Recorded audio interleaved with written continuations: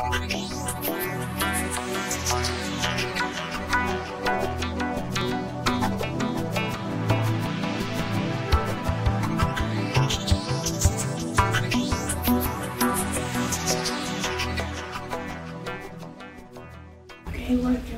to the November 30th, 2017 school committee meeting. I'm going to turn it over to Paul to lead us through the agenda as my voice is mostly gone. I chime in when I need to. That is just the most convenient excuse. Just get back. All right, so correct me when I make any mistakes. Welcome, folks. Thank you all. So hopefully we can move through this quickly and respect your time and get you all up as needed. So we've got a call to order. It looks like we've got a quorum, right? Do we know if Keith or Humira is coming? I do not believe that Keith will be here. I cannot recall if Humira said she was traveling. Okay. Yeah, she might still be traveling. Any adjustments to the agenda? We have several. So we will be adding a field trip presentation from Mr. Bartlett. We will... and the paper for the field trip is and yes, we have a handout for the field trip.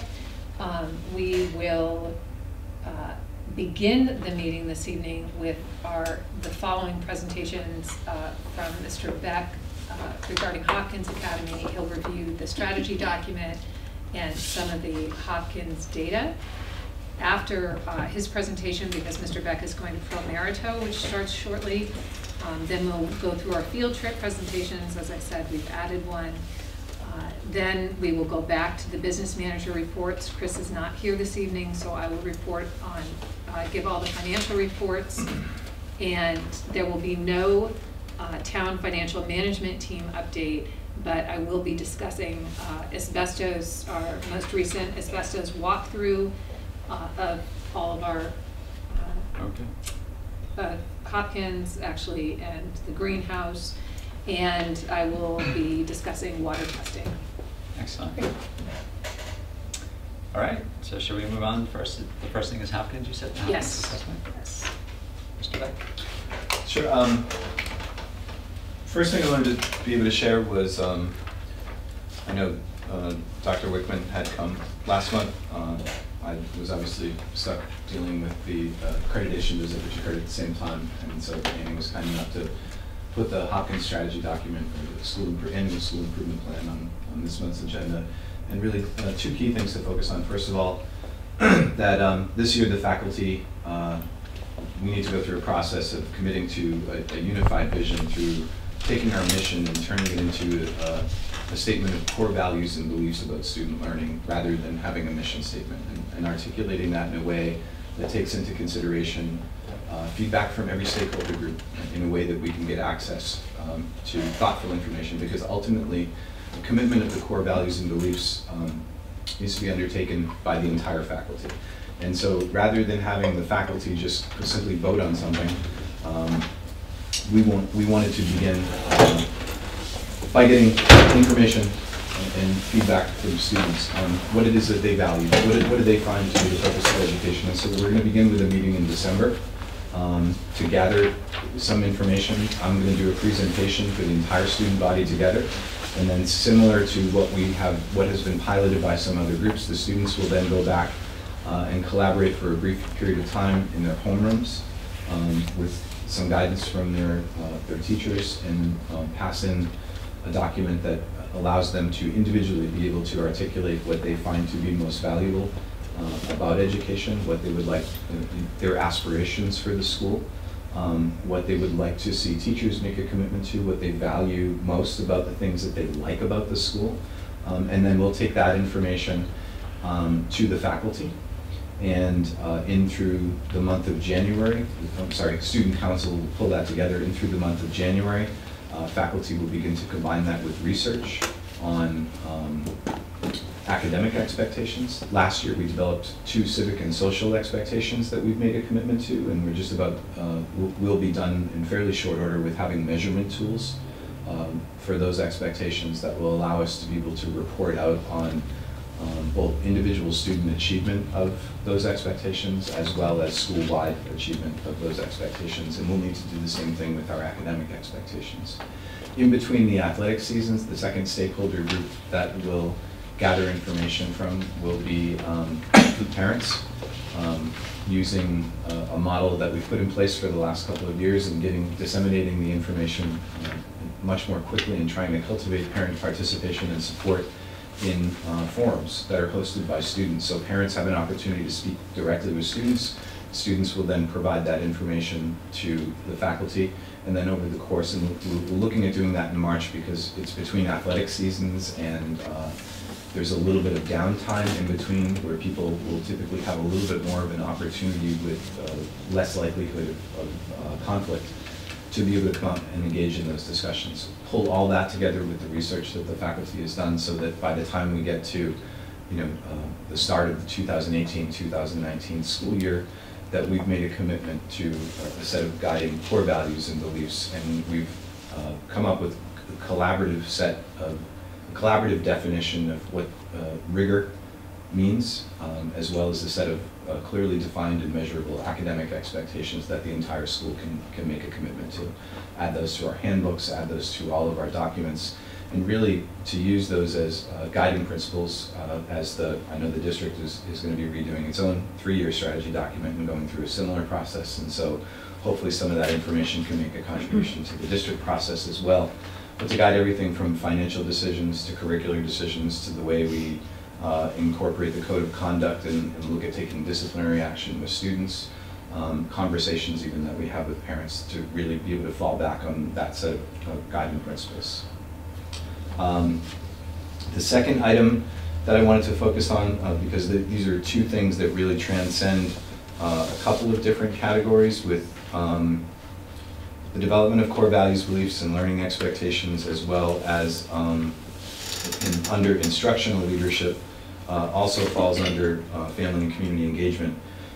But also under instructional leadership, over the course of last year, the middle school math teachers have developed a set of interim math assessments that are common across grade levels, so regardless of whether students are in pre-algebra or Math 7, and it's a set of assessments that are administered at various points during the school year. We've termed them to be quarterlies, so that they become cumulative over time, and it allows us to be able to look at, along with the data that we're able to gather from the computer-based IXL structure, that the middle school math teachers have aligned the IXL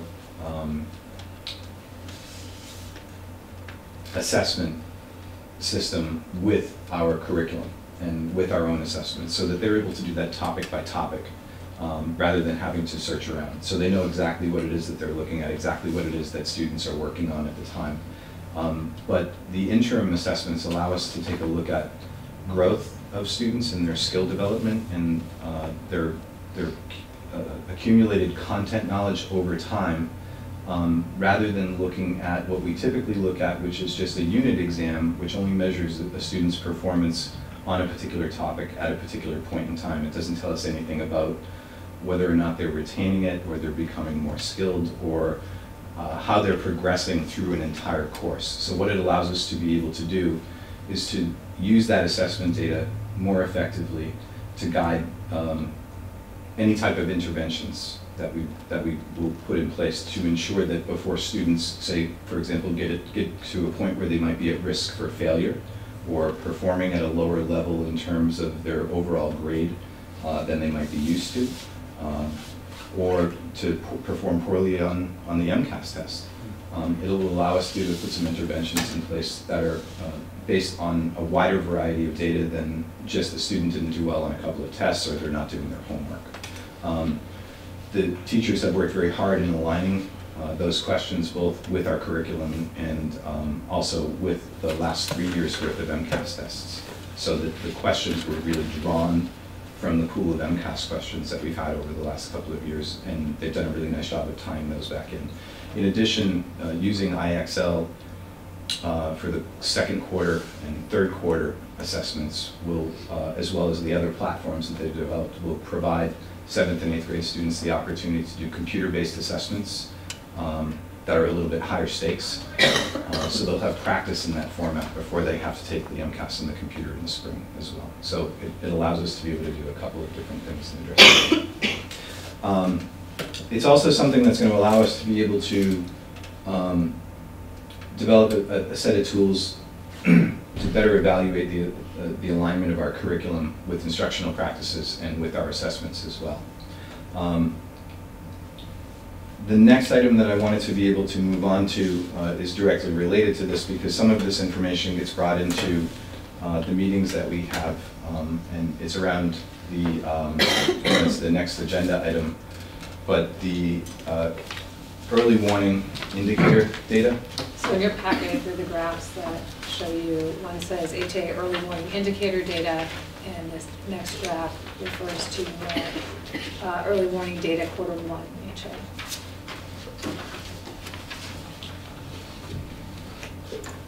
And so there are a couple of structures that members of the faculty and counseling team have put in place over the last couple of years. A couple of the teachers are here, Ms. Duncan, Ms. Roberts, have, and everybody else in the middle school team have done a phenomenal job of hardening up regular meetings to discuss student progress monitoring. They call them student at-risk meetings, but they're really student progress monitoring. And basically, it's a standing child study team where, and they meet every other week. So the 7th grade will meet week 1, week 2 is 8th grade, following week is 7th grade. So they meet every other week to do progress monitoring. So any student who is dealing with any type of concern can be raised. Notes are kept and disseminated to the whole team, myself, the counselors. And 9 through 12 meet weekly with focusing on one grade level at a time. So the first week of the month is focused on 9th grade, the second week of the month is focused on 10th grade, and the third week of the month is focused on 11th and 12th grade. Mr. Beck, I'm sorry to interrupt you for just a moment, but it might be helpful, because you are doing a great job of talking about, so what do we do with these data, that I should explain. So what is early warning indicator system data? I should have done that. The Department of Elementary and Secondary Education looks at several factors that they've done tremendous research on, that tells them students that have certain risk factors. They may have poor attendance. They may be at greater risk because their first language is not English. They may be at greater risk because they're a student with a disability. Risk factors may be a result of MCAS scores, retention. So they look at different risk factors at different levels, in early elementary, upper elementary, middle school, and high school. And then based on those risk factors and statistical analysis, the department says which students they consider at high risk, moderate risk, or low risk. What you're looking at in the bar graph are numbers, not percentages. So in 7th grade at Hopkins Academy, based on the Department of Elementary and Secondary Education's data, 40 students, not 40%, 40 students are considered low risk. Low risk means that 90% of those students are expected to meet the next benchmark, the next academic performance benchmark. 7 students are considered at moderate risk. That means that 60% of those students are expected to, 40% may not. And if a student is considered in the high risk category, only 25% of those students are statistically likely to meet next benchmark. Benchmark, the first one is proficient or advanced on 3rd grade MCAS, because that's what they're looking at in early grades, because that's a huge predictor for retention and on-time graduation. It's not definitive, it's just a reliable predictor for that. In middle school, they're looking at middle school getting into high school on time, course completion, and in high school, on-time graduation. And upper elementary is preparation for, is fully prepared for middle school. So sorry, that's what you're looking at. And so, you know, one of the things that is interesting about this data in the context of the standing progress monitoring teams that are there is that there are very few students who are indicated on this list as identified by the state and the state criteria as students who are, you know, at risk potentially for not being successful in school. Yeah. There are So many. you have 2 who are high risk in all of Hopkins Academy Right, right now by right. state criteria, and you can do the math there. And so, to give you an indication as to the thresholds and attention that the faculty pays to students and really putting this process in place and the initiative of teachers and counselors, as well as the work of Pat Bell, there are upwards of 12 students between the 11th and 12th grade that we have had frequent conversations about over the course of the start of the school year. So our thresholds are very different. They don't necessarily subvert these, but they're much more sophisticated, I think. And I think the process helps us to be able to identify kids who really are, in the 12th grade in that 31 of low risk before they ever shift categories. In each of those circumstances, by the time a student is brought up in those meetings, very often a parent contact or a parent meeting has already been scheduled, or a family meeting is scheduled as a result of having gone to that meeting, because there are certainly times where a student of concern is brought up at the meeting for the first time by somebody who's looking for insight from their colleagues on how they might help a student to improve, or I'd be able to identify some strategies. From there, the child study process might begin, and a student, some strategies might be put in place, although undocumented. And then in the follow-up conversation, people will get back together and talk about whether or not those things worked, what they've seen in terms of change. Have they seen any additional progress from the student? And a child study form at that particular point is often filled out for a student where they haven't seen anything improve from informal interventions. And then a process begins of really monitoring data over time. And any member of the team can really make a recommendation to hold a formal child study team meeting using that data that they've accumulated, and sometimes being able to identify the fact that a student might need some type of accommodations. We can do something less formal, but nonetheless is distributed to all members of the teaching team to put some accommodations in place without having the student be on a plan such as a 504 or an IEP. And a number of students have benefited from the initiative of teachers to put some strategies in place that help students to be able to access the curriculum. As a result of that, they've stayed off of those plans and been able to make progress or learn study skills or close those gaps. But really, those entire processes are intended really to identify the underlying causes of the impediments to effective student progress, and then seeking to close those gaps or create bridges to prevent students from having to deal with those impediments and increasing access to the curriculum at a high level. From there, certainly a student could have a disability identified, and a recommendation could be made for a 504, or more complex testing might be requested, and therefore a student might be determined to be eligible or not for the development of an IEP. Some of the academic interventions that are common, really at any grade level, include the implementation of an academic support period within a student's school day, or if a student already has one, it might be supplemented by additional time.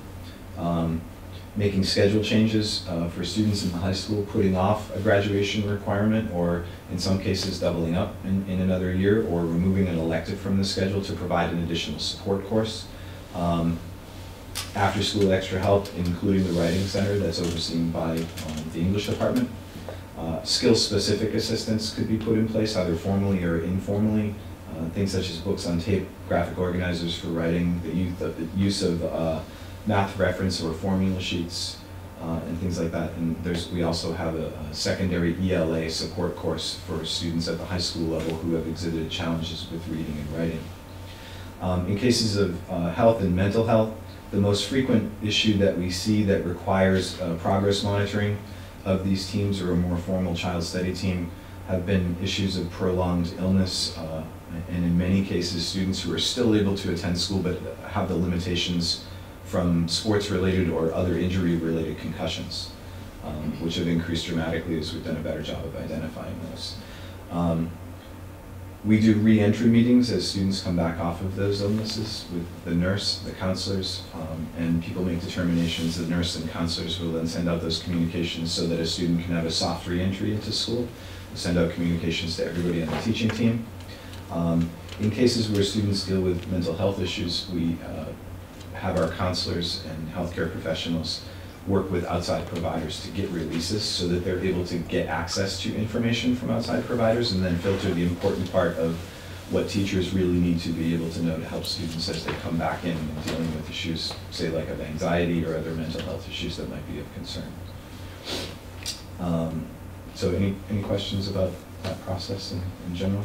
And also just so the school committee, the two graphs that you have, the early warning data for day one, those are number of students not passing one or more courses first quarter. You can see from 7th through 12th grade, there were 10 students total that didn't pass one or more courses. The reason that the totals do not match with the EWIS data is because the early warning indicator system data from the department is put together in the spring of last year, and these are actual enrollments in first quarter adoptions.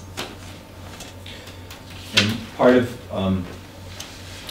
of this list of students in passing, who do not pass one or more courses, that is also a little bit deceptive, but we're aware of it, is that there are a small number of students who are still carrying incompletes and still need to wrap up quarter one courses because they were out with an extended illness, a concussion, or something along those lines. And so we're hopeful that none of those students end up in the not having passed the course con.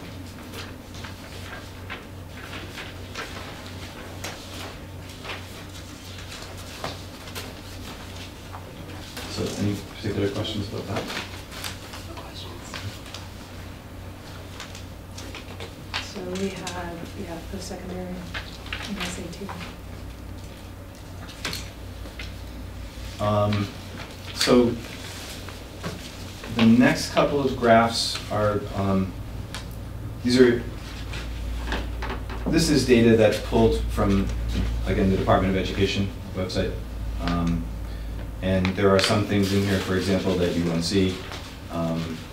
In looking at SAT scores, you can see that the line that's below is the state average, and while we're very consistently above the state average, we're obviously going to have huge fluctuations because we have a much smaller sample size. If you have a group of 34 kids who are taking it as compared to 100,000 students across the state, they're obviously going to be much more stable when they're a larger group. So while we would anticipate some fluctuation, we feel very comfortable with the fact that our students are performing quite well on the SAT. Over the last couple of years, Angie Cullinan, our guidance director, has noticed that there are a significant number of students who are taking the ACT rather than the SAT. So our sample size of students who are taking the SAT is actually declining, and the state doesn't actually gather information on the ACT test. In fact, there are some colleges out there who are moving away entirely from standardized tests as being part of their admission process. Many of the Massachusetts state schools, for example, are entirely negating the SAT and or the ACT as a requirement for admission. And so Angie will monitor that trend. We don't have a formal SAT or ACT prep course that we offer either during the day, in the evening, in the weekends. We don't contract it out. However, Ms. Cullinan has put on the guidance website and begins to work with students in the 9th, 10th, and 11th grade to share with them the link to Khan Academy's online prep, which is free to every student. And all students beginning in the second half of the 9th grade year begin the process of post-secondary exploration much earlier on. So there's what is a 5-year curriculum in grades 7 through 11 for post-secondary exploration that includes everything from gap year to 4-year private colleges to looking at vocational education to military options and looking at other licensure programs. I think Angie's done a phenomenal job of really expanding the information that's out there and available for students and families to get access to, and really doing a nice job of getting students to explore and make use of the Naviance system to go through a process not only of exploring what college opportunities are out there for them, but also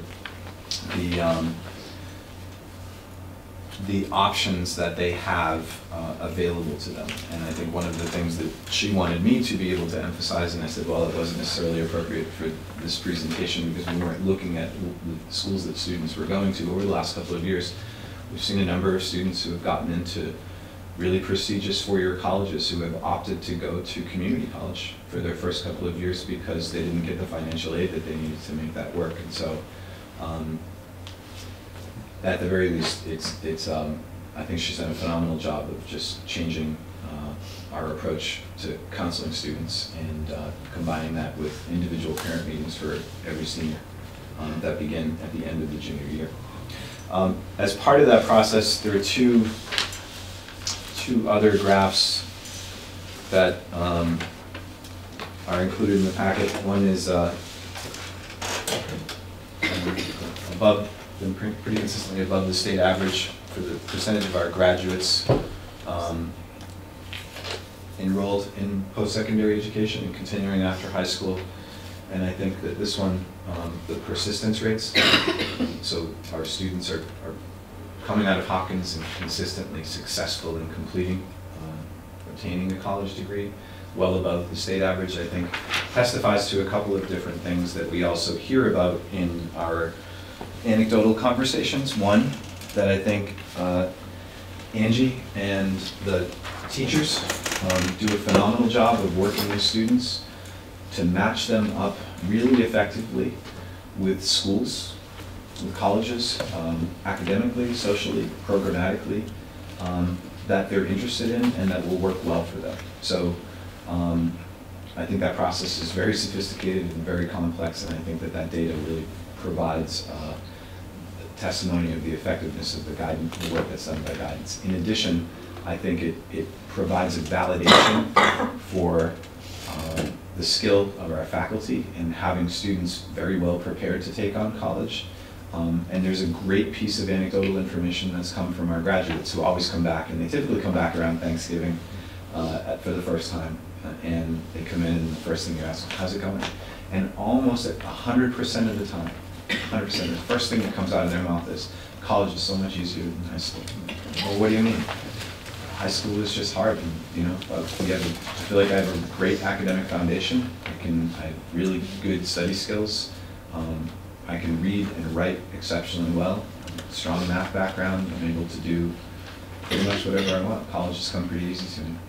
And so we hear that consistently. One of the other pieces of information that has come our way, although less formally, as informally as that anecdotal information, and something that will prompt us to take a look at our math programming, is that in the state of Massachusetts, in informal conversations that we've had with math professors, that our math curriculum goes up through, and all in Massachusetts, it's a frameworks-related issue. It's not specific to the Hopkins Academy curriculum, but that doesn't necessarily mean that we can't do more based on this information. That a professor at a local college had a conversation, we had engaged in a conversation about the fact that students were struggling at the college level who had gone through high school pre-calculus under the Massachusetts frameworks, were struggling at really high rates. One school in particular had more than 60% of their students in Calc 1 in college who at the midterm were failing the course.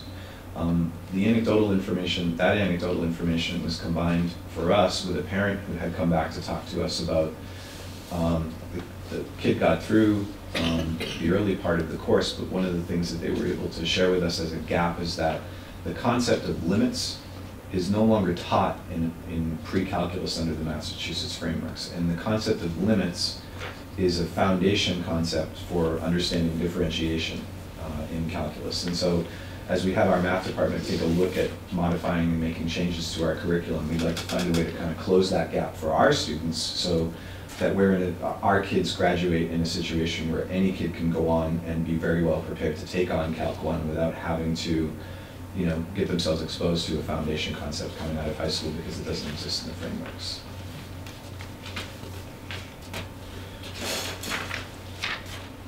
And the last piece of information is sharing the AP, the advanced placement data. and our performance, our student performance on advanced placement tests. The first graph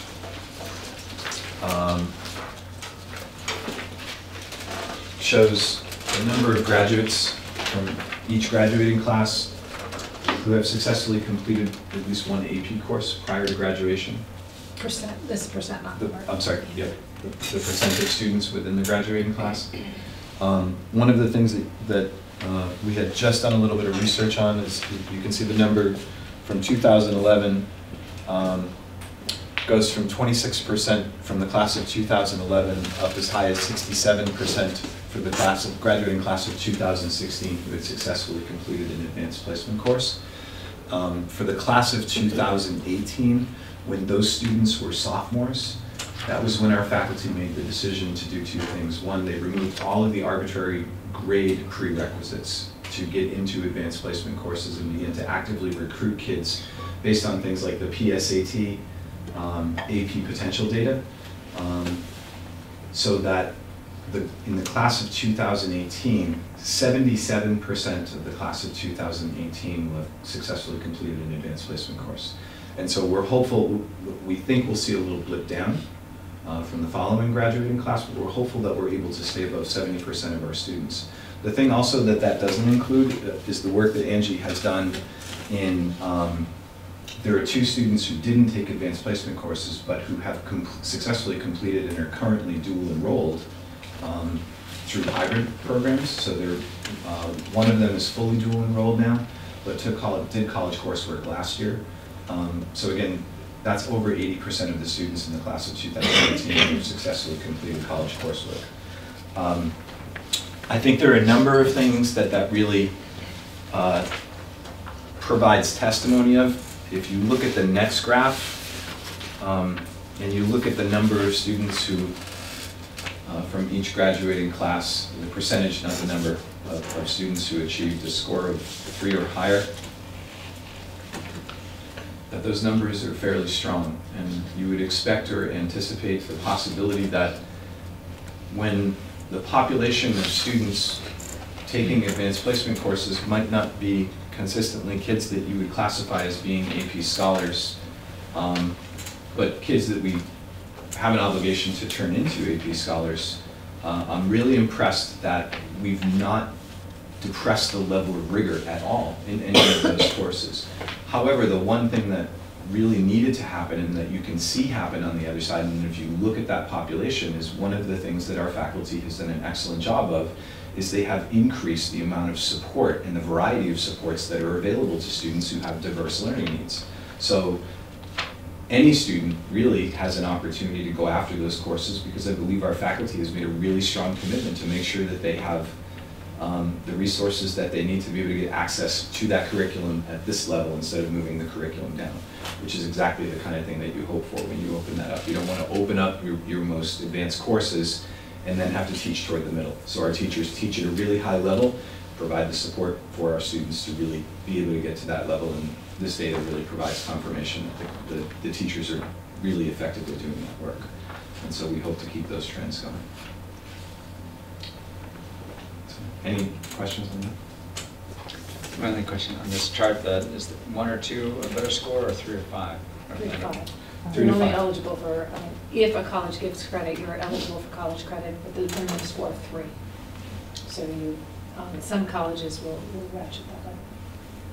Thank you. And if you're wondering, what the hell are we looking at all this, which I know that none of you are looking at, but the Department of Elementary and Secondary Education, one of the things that they evaluate the quality of the school district on are their post-secondary outcomes. All of these data are public data. Individual student data is not available to the public. These are all public data. And I often talk about, as we're getting near budget season, communities deserve to understand their return on investment. So the amount of money that we invest in our schools, what do we get as a result of those investments? In Hadley, we've invested in a high-quality educators, in a robust teaching force, and small class sizes. And I think what you've seen is that of all the students at Hawkins Academy, only 2 are considered high risk by the Department of Elementary and Secondary Education. We go farther than that. The teachers and Mr. Beck go farther than that. identify any student that we fear might be at risk for a low academic achievement or low growth or for any other problem, and we immediately intervene. You can see his strategy document then shows how do we progress monitor, how do we stay on top of whether or not they're improving, if the supports are working. That idea about return on investment, the idea that between 80 to 93% of our graduating classes enroll in college immediately upon graduation. So you can also do a filter analysis of 16 months after graduation, but immediately between 80 and 93%. It ranges over the past several years. 94% persist from year 1 to year 2. Again, that speaks to the quality of instruction, they're prepared for college, the quality of guidance and counseling services, they're picking the right colleges. And then they're obtaining their degree at a rate of 78 to 79% in that first 4 years out, as opposed to the state average, which is between 55 and 65 in the years that you saw. So that's what the investment in small class sizes and the AP data that also show us that with 77% of our students this year looking at completing, and then last year's class, we expect 77% of our students will have completed an AP course upon graduation. And when you look at that incline, again, of performance, that increasingly students are getting 3s and 5s, right, while we're opening up access. That can't happen without really highly personalized and effective instruction. That is a direct result of highly personalized and effective instruction. So that's what taxpayers pay for, and that's the return on investment that they get.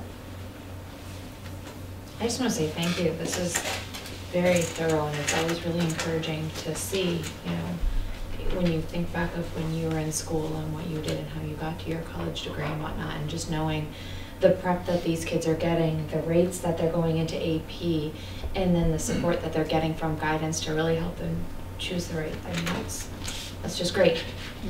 Yeah, and I think a ton of the credit really needs to go to the faculty who not only, this year as we engage in conversations about collective definitions of rigor and engaging with those students, engaging students in those conversations, that I'm really excited to have those conversations, to be able to get everybody on the same page, because I do believe that everybody has, we all have similar philosophies of, we're very open, we're not restrictive about providing students access to the most challenging coursework that has them more competitive when they are measured up against their peers, but also has them far better prepared for being successful.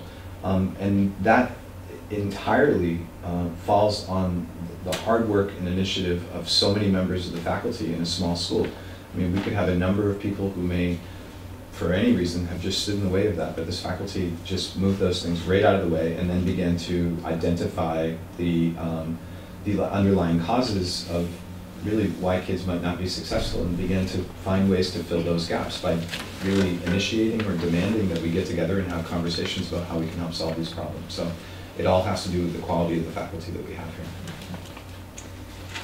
Just a quick question, Brian. Well, maybe it's not so quick, but thanks as well. I'm looking at the strategy document from 2017, 2018. And I know, correct me if I'm wrong here, this came out of a retreat we had a year or two ago? So all of the statement of purpose, vision, the expectation, and those strategic objectives are the same at Hadley Elementary, and they're the same district-wide. And what changes are the activities that support each one. Right. So that came out of the retreat. We'll have another one in the spring and do another 3-year plan. And then each school identifies activities that align with those strategic objectives. And those strategic objectives are directly aligned to the standards and indicators of effective practice in the educator evaluation, administrator evaluation, and superintendent evaluation document. And I know this is hard to do. I just wonder how, as the father of an 11 and 14-year-old, how do I create someone that meets this vision? How do I help foster that, right? So somebody can contribute positively to a global society, safe, supportive environment that fosters cooperation, critical thinking, creativity, integrity, love of learning. I see the strategic activities, and they don't necessarily drive with the vision. Not that they're exclusive, they're just not. I just wonder if, assessing quarterly math tests gets you to that vision. I don't know what else to be done, but I wonder, how do you create someone who can contribute positively to global society, be a critical thinker and creative with integrity? What are those other strategic activities we could add? Well, I wonder if it goes back somehow to gathering that information on the student core values too, just finding out from them, what do they value? Where are their aspirations, and collecting that information as you described, I think helps to shape that. How do we get them there? I agree. I mean, it's a challenge. I mean, that was our vision for what we have to offer, what that may look like, and every student may be different. The eyes of the students sometimes are different than the eyes of the adults that teach them too. So I think it's a Or very the adults that raise them. or the adults that raise them. Which is why it's important to be able to get the input of parents on that too. Absolutely, and a proactive approach and including the student in the plan that is ultimately their success to integrate them into society and have them positively contribute. It's important to include them in that discussion and get their ideas of what are your core values, what are your beliefs, how do you feel you can get there. And I think your question is a great one for the parent forums too. Right. Because they're probably asking themselves the same type of question. How would that student come out at the end of the year? Right. I mean, you can score well on these math assessments and still not meet that vision. Yeah.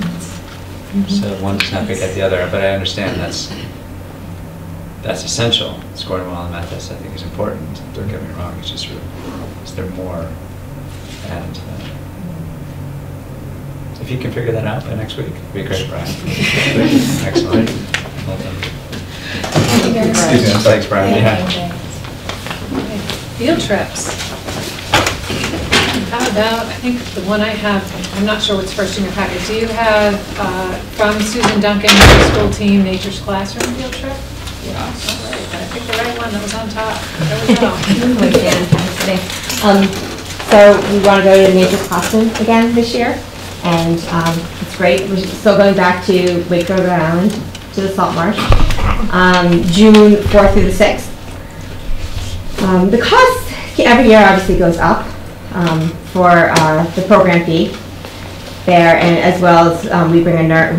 We don't bring a nurse. We pay for a nurse there, and then transportation. We are going to bring 4 teachers again, like we have in past years.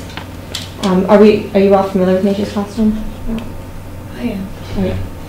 So does anyone have any questions? I mean, it's a really great trip. I keep bringing them every year because I just love it so much. It's so great. Not only that the hands-on learning, but really how they learn to work together to get things done, and just to be outside while we're doing all of that. It's just really great. And getting away from technology, even though they fight us kicking and screaming to do that. I think it's really important that they get away from technology for a few days. Here. My only question would be, given, I mean, our kids went on a couple years ago, do you see, since this is kind of a long-standing annual trip, what kind of changes have you seen over the years, and what do you look forward to with this as potentially being different? I actually read their feedback every year and take what they don't like. Sometimes you can, well, they just didn't like that activity, but most of the kids did. But I do take it, and we do try to make it better every year.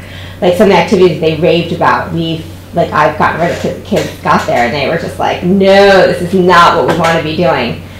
They want to be building things and really active and learning why they're being active. And they love the dissection, and so I've learned over the years that the first year not enough kids got to do dissection. They were so upset. I have a lot of variety, and they're great where we're there.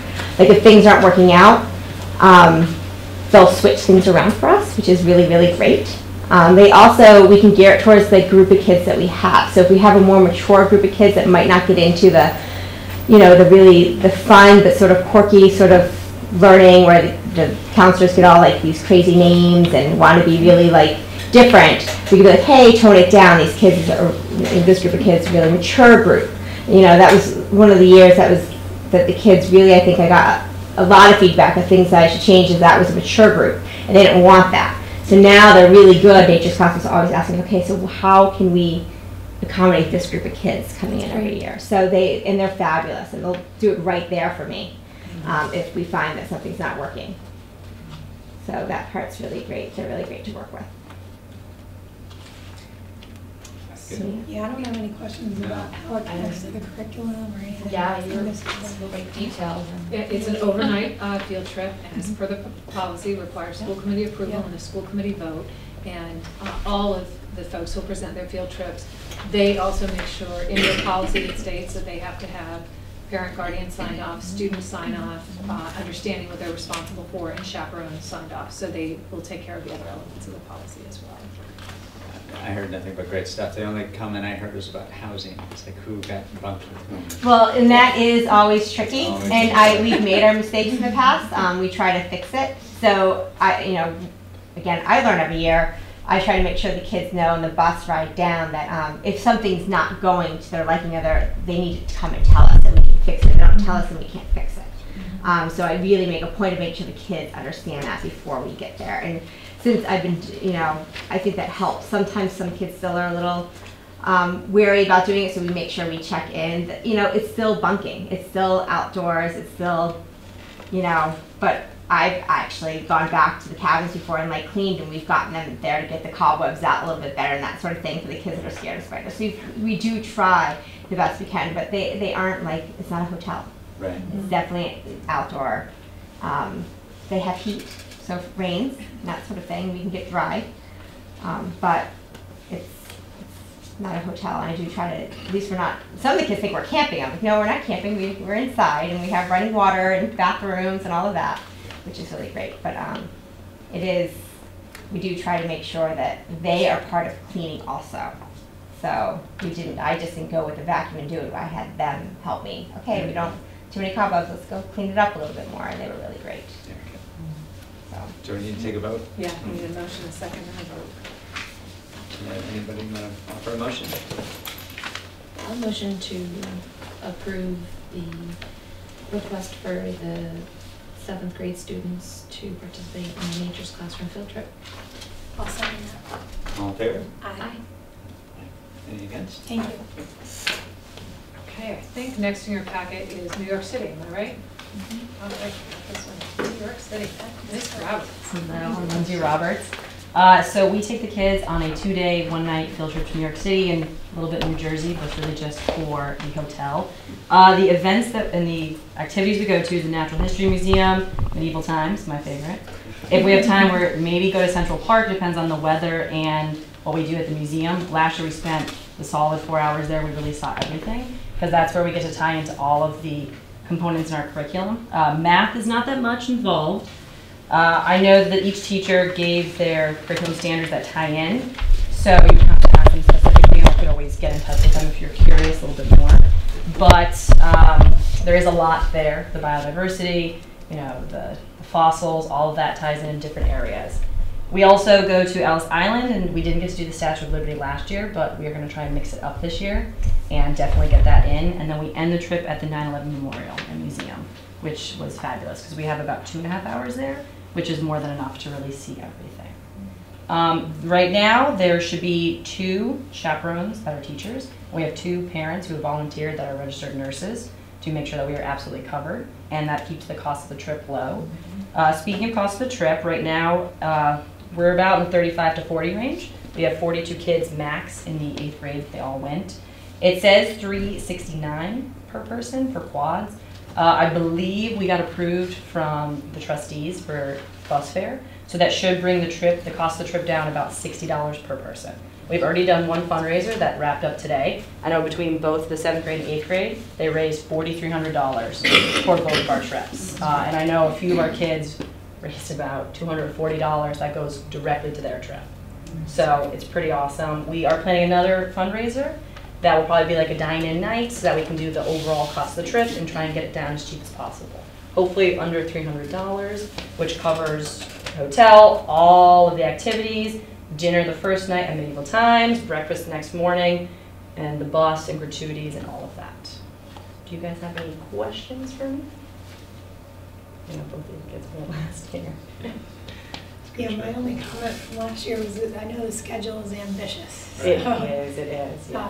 it's good to see, it looks like some changes were made to account for that, but I'm glad to see some of these things are still on there. Yes, I think a lot of it is really important. They're kind of like big staples in New York, so there's so much to see, and there's many more things I wish we could do. I wish we could go see Hamilton and all of that. But it's nice to kind of hit, like I said, the landmarks of New York. And it was very that ticket unfortunate. will be more than the cost of the trip. Yeah. Yeah, the travel agent the first year we looked into this did offer that. And she's Really? like, they're about $200 each. I was like, I don't think we're going to be able to do that. That was right before it got as big as it is now. So how do you get tickets? Yeah, so, yes, I agree, it was unfortunate. Being the first year, it's nice to know now that we should do the Statue of Liberty first, and then we go to Ellis Island. I think we're gonna stay in one large group, because I think the problem was that some of the group leaders were distracted in certain areas, so I'm gonna try and do a better job of keeping us together there, so we can see the important things, but also go to the Statue of Liberty, because that's a fan favorite. Are there any activities you do to kind of prepare the kids for the 9/11 Memorial and Museum? Because it's pretty rough. It is. Last year, and we'll most likely do it every year that we want to do this trip, we had like a big grade meeting in my room. As the history teacher, I have like a presentation. We kind of go over, you know, what happened, the aftermath. And I don't give too much away because there's so much at the museum that they can learn from, but we definitely give them an overview and prepare them. That's kind of my biggest point is, there's a lot, it's overwhelming, it's very educational, but it is, you know, a tragic event that occurred. So we do something as an entire grade. Ms. Gallagher usually brings them down from health and they come up from gym. So we try our best to prepare them and educate them. Medieval times, all the other stuff, we kind of like it works our way in, but that specifically we do a special presentation for, since it's not in the ancient history curriculum. Right. So.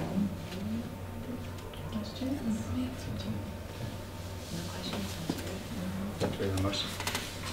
Motion to approve the 8th grade trip to New York City in May. Seconded? All in favor? Aye. Thank you.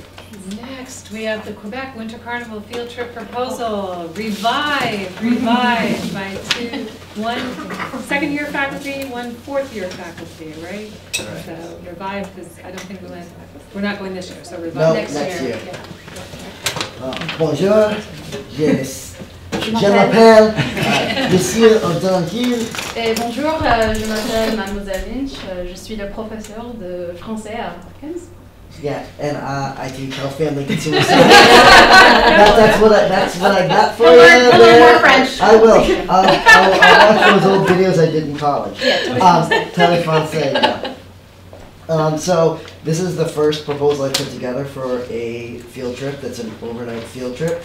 This is the field trip that traditionally Madame Robert had run every other year or so when she was our French teacher prior to Mademoiselle Lynch that's here now. It's a trip that I heard many wonderful things about from students, particularly those who are graduating this year. They really enjoyed being able to go on a trip that is closer and less expensive traditionally than like a larger trip that might be a trip to Europe, which is also available for students. This would be an offer for my part in it with being international foods and food and nutrition and those kind of things like that. A lot of it, I teach a lot about the cultural experiences that students have combined with then foreign language. There's a lot of opportunities. I didn't really quite know how to connect it. Well, I did put a lot of linkages to all the different curriculum frameworks that are going to talk about language and learning about culture and comparison, and then also learning objectives around consumer science stuff around like learning about the economic and ecological and different types of cultural exchange information. We do cooking and cook stuff based from lots of cultures and also French food. And Brianna has come in with her French class and my class and made crepes, which inspired my students to want to make crepes. We hear about beaver tail, which I had no idea what that was, but apparently it's fried dough. Anyway, so the idea is for us to go for 3 nights and 4 days to Montreal or Quebec for their Winter Carnival, which is their giant big winter celebration that happens in January. It's 2 weeks long in January. And would be taking them to do a whole bunch of fun and exciting adventures where they would be able to, even for students that don't speak French, it's something that that students can still be engaged in and learn about. Like the cultural exchange. We'd be doing the festival itself, which has tons of fireworks. There's ice sculptures. There's an ice castle. I went a couple years ago, and it's a fabulous experience. It is cold, but there's so much to do, so much to see. It's a great experience for French students to practice their French and get some practical application, since that's the hardest part of learning a foreign language. Yeah. There's also a lot of really opportunities where we'd be going to like the National Cathedral in Montreal and art museums. We'd also be doing fun stuff for the kids that want to like just be like, let's do some fun outdoor stuff. Where we'd be going on a dog sledding trip and also on like a tobogganing trip where they get to go up and do some nice fun stuff.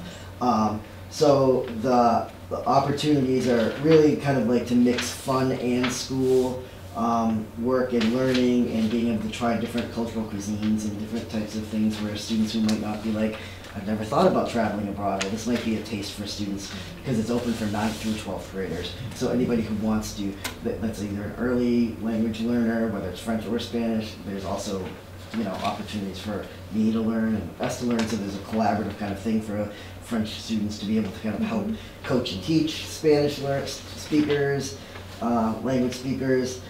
So we're asking for approval. I have the different rates and such that would cost depending upon how many students.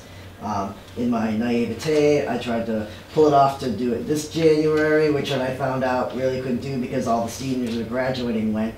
And we're so excited. They're like, we want to do that for our last trip. That would be so amazing for all of us to be able to go again. We had such a great time when we were in 9th grade when we went last time. But unfortunately, it's not going to happen. So I want to try to offer that opportunity for other students that had heard about it or might have gone on it or had older siblings that went on it as well. So I already had 28 or 29 students that had expressed interest, and out of those, 7 of them would be graduating this year. So I still have a lot of folks and parents who actually asked me about it during parent-teacher night about We could wanting to do potentially that. have current 8th graders who are Current 8th graders who are taking language now will be able to go on that trip as well. So it's priced out. I have several ideas for different types of fundraisers that we can do with like poinsettia sales, bake sales, a lot of different types of dine outs and other ideas that we can do to do some fundraising to defray and defer the cost for students, as well as like organizing and coordinating with Mr. Sudnick and other types of things that we need to do administratively, parent meetings, and whatnot. So that's what we're asking for approval to start getting the ball rolling with a little over a year out to go to start getting kids interested, invested, and fundraising for this trip. This is January 2019. 2019, yep. I'm assuming that regardless of the number of students, are we talking about just it being Hopkins students, or would you, if you were short on students, open it up to another? No, yeah, we do this at this level would be just for Hopkins students, 9 through 12 graders. Because middle schoolers have other stuff that they get to go on that's fun, and kind of often sometimes there are students that don't have an opportunity to go on a field trip that's, if a class doesn't go on a trip that year for some reason or things like that. So yeah, just for high school age students. So is that midweek, those days? No, it would be Thursday, Friday, Saturday, and Sunday. So we'd coordinate with, and when I looked at it this year, we'd be planning around doing it during midterm exam weeks, so that midterm exams could be done Monday, Tuesday, Wednesday, and students could leave Thursday and Friday, because Thursdays are generally elective courses, so they would be able to coordinate and have plenty of advanced warning with teachers if they had an exam that was scheduled for that Thursday. Friday is traditionally a half day that day for makeup exams, so it would be placed in a way that students wouldn't be missing any of time on learning in classroom situations, but they would also then be doing this time on learning in a different way, in a multicultural sense. Any other questions? Sounds great. Any questions? That sounds cool. Yeah, I'm thank gonna- you. All right. Do we have a motion? I'll motion to approve the request for approval for the Quebec Winter Carnival field trip proposal scheduled for January of 2019. Second. All in favor? Aye. Thanks. Good. Yeah, thank you. And lastly, our added one this evening, Mr. Bartlett.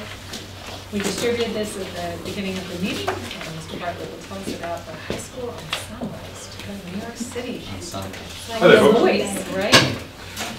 So, a really proud tradition of the Hopkins Music Department has been travel, and you can see evidence of that kind of all over the room. And one of the things I wanted to make sure, you know, move the camera up a little bit. Anyway, one of the things I wanted to make sure that I started again when I started here last year was really trying to get the band, and actually the chorus as well, out on the road to experience all of the things that music has to offer them. So in that spirit, I'm proposing a trip to New York City to participate in what's called a Heritage Festival, put on by this great company, World Strides. And it really gives the students an opportunity to perform and to sort of get out of this room here and perform their art out for a novel audience. And the proposed dates for this trip would be May 3rd to the 6th, which I believe is 4 days, 3 nights. It does not conflict with any testing. May is an interesting month to try and schedule things in, but we managed to squeeze in. The festival package that I'm proposing includes the festival participation, which is a great opportunity for them to get up on stage and play for people from all over the country, including professionals who will give them really good feedback, positive, constructive feedback based on their own merits, not being in competition with anyone else. And we get those recordings, and we can sort of review and reflect and use those things to make us a stronger music program. They do include the lodging, but I'm sort of trying to seek alternate routes for the lodging, and so far that's going quite well, to bring the cost down a bit, because the cost is relatively impressive, as I'm sure you may imagine. The final sort of capstone on all this is a nice circle line tour with a buffet dinner where the kids actually get to interact with one another in this really nice sort of dance casual setting. So our students here will get to meet students from around the country they would not necessarily have kind of come into contact with otherwise, which I think is a wonderful opportunity. My favorite part about this is this AIM Masterclass experience, which means that our students, both band and chorus, will get to sit in with a college professor and really get into some musical learning, which they don't have a choice on this one, they're going. It's fantastic. I can't wait. And the tour, on top of this, the tour company offers a lot of other excursions. We'll see how that goes. In the handout I've given you, I have 2 quotes. I have one for sort of everything, which brings the costs up very, very high. And I have one which is very bare bones, giving us the freedom to sort of experience New York in a much different sort of respect, and perhaps more on a musical light, because they don't offer a lot of musical excursions, and if this is going to be a music department trip, there should be some musical programming in there, I think, especially in New York. All of the wonderful opportunities to see musical things. So I gave a breakdown. The less expensive packages at this moment will be $534 per student, and the more expensive will be $716. The bulk of that is the lodging, and I think I can get that down by at least half, just the lodging part of it, by going directly to the hotels myself, which is an option I'm going to take advantage of. The educational benefits are kind of expressed both in the obvious way and the less obvious way. You have a chance to receive constructive feedback, like I said. They get to play out not only for these professionals, not only for those assembled, but also for other students who are in the same kind of programs that they're in. And then vice versa, they get to sit and watch a band from Texas play very similar music to what we're playing and see how they interpret it. And being that it is such an objective art, it would be subjective, rather, it would be a really great experience. That masterclass, the AIM experience, I get excited about it just thinking about it. And there's also these other things that are there sort of just by virtue of going. They'll get to see all these other kids, similar interests. To be in New York in and of itself is a wonderful chance. All of the art, the culture, the food, everything that you get to experience being there is worth it almost just for that. They get to go with one another. I've been on trips like this, and half the fun is the bus trip there. You get to know the people in a very small space. One would think it would be like a pressure cooker eventually, but no, everyone gets along really well, and the bond that these students form on trips like this actually makes the ensemble stronger, makes the ensemble better. Band is a team, chorus is a team, just like any other. Really, really depends on those relationships between the students and between me and the students. And then get a taste of life outside of Hadley. Hadley's a wonderful town. I grew up in a town just like this, but there's something to be said for going out and seeing what the rest of the world has to offer. So really the sum of all of this is they get to go out, experience the city, experience what it's like to play in front of, like in a proper concert hall, in front of a nice assembled audience, and they get feedback from some of the best practitioners in the country. They get the master class, which I think I'll talk about until the day I die. And just to be in this cultural center, the argument can be made that it's the cultural center of the entire country. To just be there as a musician and experience it as a musician is just a wonderful opportunity. So this would be band and the chorus, right? Absolutely. Yeah. And that's upwards of 50 some odd people? Yeah, it's 49 students, and I'm aiming for myself and then 5 other adults, because I feel like that's a good number to have. The more the merrier. I'll bring my flute.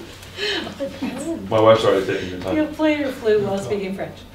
I play violin. I could play the French. So this is just a possible itinerary. Yeah, this is. I've also included. I'm sorry. I included a sample itinerary in the back of the front page there. This is just an example of all the things the kids can get up to while they're there. I really am tempted to do less of their program stuff and really let the individual group leaders and their students really go out and experience the city as they see fit. There's so much to do there. I really hate to limit kids and adults and anybody else who wants to go see as they see fit. I don't want to limit that. And I really want to, like I said, I want to get a musical thing in here. A Broadway show is great. I love Broadway shows, but there's you have so many wonderful ensembles that operate in New York. If we're going to be a music department, we should see some musical things. Mm-hmm. Did you see, did you talk about the need for fundraising?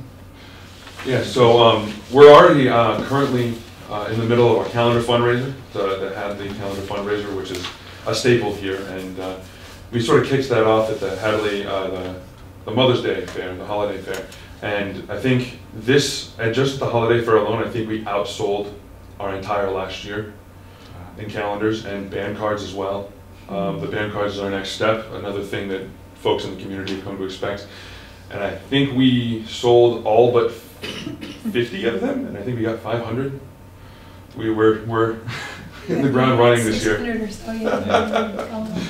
I have one student who sold 65 by himself. Wow. So that alone, we've already outpaced our fundraising for all of last year in one event. The students are ready to go. And then there's other things we want to do, sort of specifically musical things. Principal Beck brought up a great opportunity, possibly doing something like a Hadley's Got Talent kind of thing, where we showcase the talents of the town at large, not just the Hopkins students. I think that's a wonderful idea. And then I proposed last year something of a cabaret night, where we put small musical acts together, or small theatrical acts together, and we just present them to the town. We can present baked goods and things like that. And these are musical things that I think really connects the community with the unbelievable musical talent in this building. That's great. Yeah. I think having a trip like this to look forward to is so motivating for the kids. Like they'll want to do the Hadley's Got Talent, they'll want to do a cabaret night because it's like this trip, that's coming where they get to perform, have the master class, and kind of showcase their talents. I think as you get more info on the hotel and kind of lock down where that'll be, that's a big factor with the transportation and the time.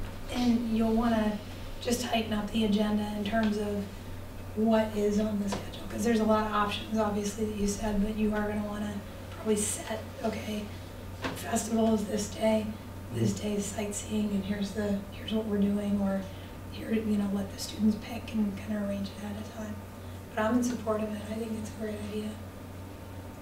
Yeah, me too. I love the energy. I'm curious, do you want to see it again, or you just sort of, okay, listen in and they'll figure out the details? I don't think I need to see it again. I know I'll see it again in the That's side of the school committee.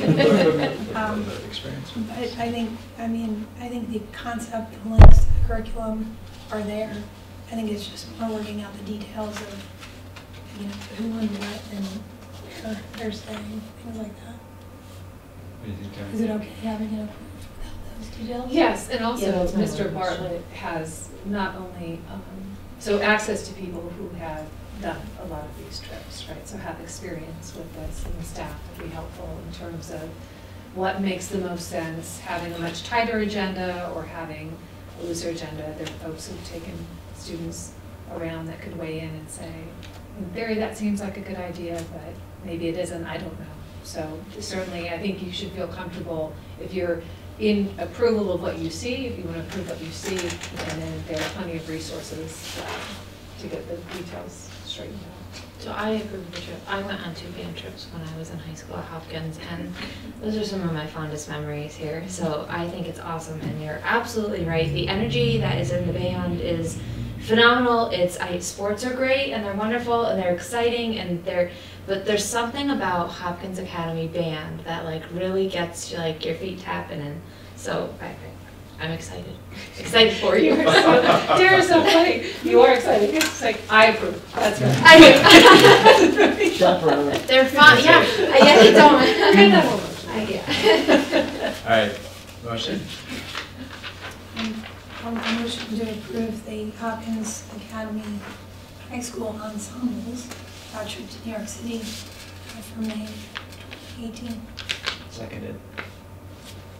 All in favor? Aye. Thank you. Perfect. Thank you, everyone. Yeah, I was just Thank you all. thinking, we were just talking about the strategic vision, creating a global citizen. I think there's a few things like travel and a few things. Yeah. So thank you all for taking the initiative. I will also say, I was thinking about it, we've been doing a lot more inside the school. I mean, these are all options for kids. We've been doing a lot more assemblies, kind of breakout sessions where recently they got to meet educators from all over the world and discuss what it's like to teach in Pakistan and Chad. There was, I think, 5 or 6 people. Yep. We had a Syrian refugee, we had the multicultural day last year. So I think we're making progress, and we're trying to do it as often as possible. That's awesome. So I just wanted to mention that we are That's great. trying to take those steps, because I think everyone's in agreement on the faculty that the more that we let them experience, the better they're going to be as humans in the world. Exactly. Thank you. And I probably should have pointed that out. That's actually under B on Is the it? activities. Sorry, I missed it. Continuation of student diversity club activities that foster social justice and equity, examples including the refugee speaker and the whole school I assembly. didn't really know what that meant. Speakers on limited educational opportunities in the developing world, which are some of the ongoing, because it's more than one, right? It's more than one on the teachers from around the world. Yeah. Yeah, it's like 5 or 6. Yeah, there was quite Yeah. a specific That's variety. great. That's cool. Great. Yeah, Thanks Thank for you doing all that. for Yeah. Thank you. taking these tips. It's really exciting. Thank you. Thank you. Guys, I appreciate it. And thank you for your thorough presentations. I really appreciate it.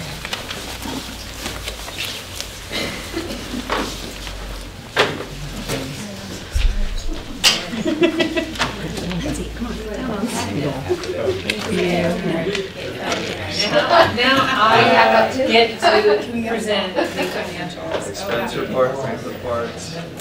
I can't wait for soil testing. Anyone? Anyone? Bueller? Okay. Sorry, I know Okay, financial reports.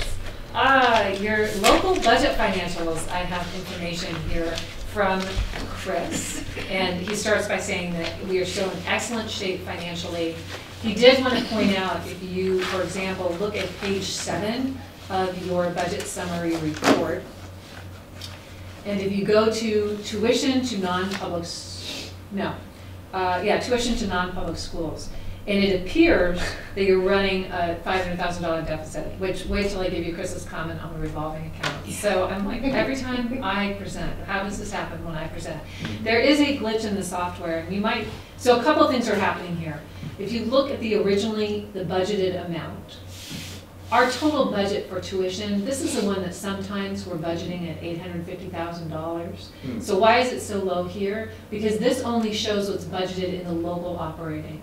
So some of that is covered with school choice. We vote at the end of the year to transfer over school choice funds. Some of it is covered in grants, the 240 grant, circuit breaker. And so the budget side is just what is the local budget side. The expenses, though, then are the actual expenses. So the expenses are outpacing because we haven't transferred, applied any of the grant funds. But in addition to that, there is a glitch. So what's happening is that on the encumbered side, and this happened in a couple of places, it happened here, it happened with electricity, and so Chris is looking at that and is going to get it fixed. What should happen, you encumber the total amount for the tuition for a year. As you pay the cost monthly, your expenses go up, but your encumbrance should go down, right? Every time you take a month off. Right. That's not happening in some of the lines, and so that's where you're seeing we are not running a $487,000 deficit on that line. But because I'm presenting it to you this evening, it would appear that we are, but we are not. So Is that the same for transportation? That's the same for special education transportation, exactly, and it also happened in electricity. It didn't happen in every line, but in some lines, the encumbrances are not, the system isn't drawing down on the encumbrance side. So thanks for that. I was wondering, I was going to ask Chris about, since he's not here, I'll ask you, because I know you're an expert on these things. The air conditioners again? Oh yes, I have that here. Yeah, I do, excellent. all right. Good. Okay, well, Chris. Field and air conditioning. I do want to make sure I don't forget the grant report, but Yes. field and air conditioning. So the HES air conditioning project will go out to bid in January. And the hope, as Chris had indicated before, is that we would get better pricing. Right. He's changing the specs to require pricing for 1, 2, and all 3 wings of the building. So that's going to enable the district to get prices if in fact we could afford to do a part of the building, and then we ended up requesting additional money to complete it. So that'll be the next time we go out to bid. We'll ask them to submit bids that parse out the project. Excellent. Thank you. And so the grant report, which is in your packet, we will be, so the Title IIA Teacher Quality Grant, this supports our faculty that provide school-wide supports, behavioral intervention supports at the elementary school, and reading supports. That's not their total salaries for 2 people, that's just a portion of their salaries are expensed against this grant, so that's completely expensed. You can see IDEA 240 and Circuit Breaker, there's a lot in those grants. That money is applied against those tuition for non-public schools. Early childhood, we will spend, we haven't started spending. Unfortunately, special education program improvement, we were holding our breath and waiting for it, and it appears that both 274 and 298 are not going to be funded at all. That's roughly about $7,000. Is that state or federal? So they are state grants, but those are state grants. They're not pass-through grants. Typically, the federal grants, title, Circuit Breaker, if you see title, it's a federal title, it's from legislation. IDEA, title grants, and Circuit Breaker. And the other ones are state grants. Sometimes state grants, it's connected to federal priorities, even if they're state grants, right? So cuts at the federal level mean that the state might change their agenda, and that has an impact on us.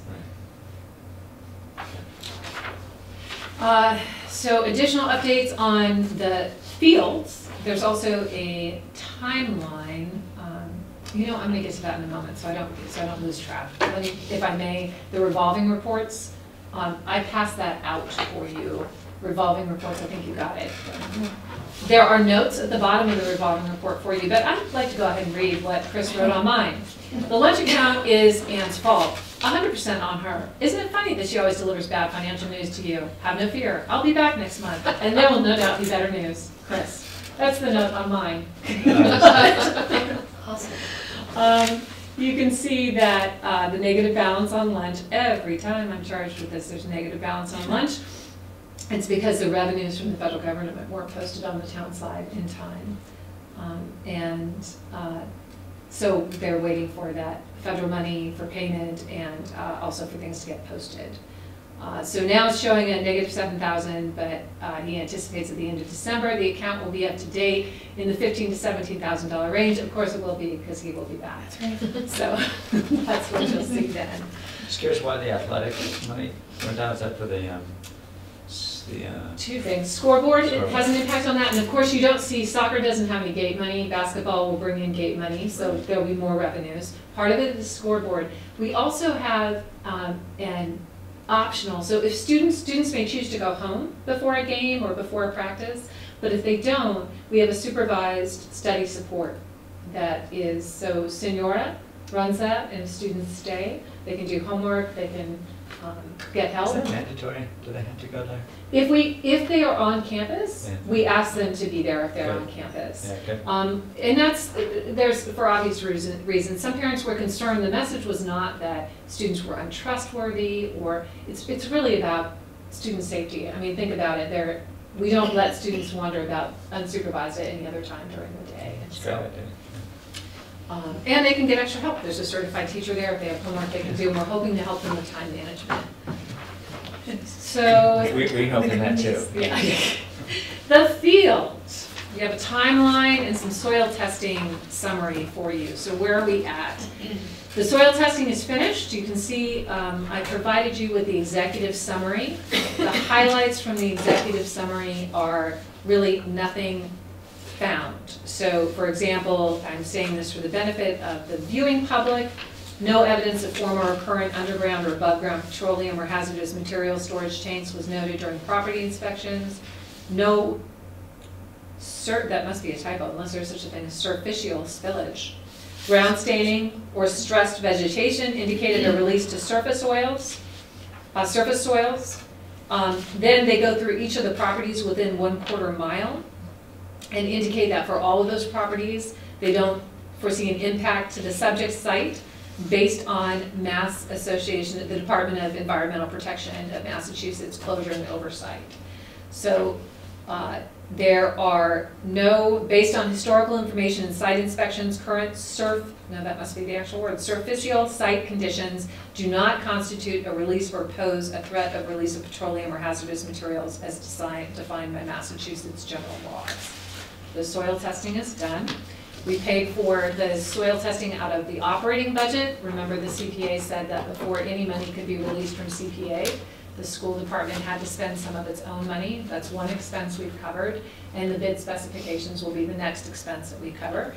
And Chris has been in contact with Berkshire Design because we need to get the bid specs done. And then you can see we anticipate advertising the bid January through February, awarding the bid in February. Fundraising has started and will continue, and looking to then begin construction in spring of 2018.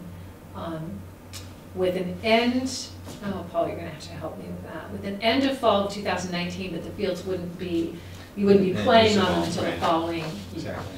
Yeah. Just, it takes the time for the turf to grow. Yeah. So those are all of Thank you. Chris's updates. Awesome. What are we on to next? How about gender equity? I don't know if we've done it. Oh, yes. Make sure that I'm doing. Oh, I'm sorry. I told you in lieu of town financial management team, I just want to update you on asbestos and water and update the town.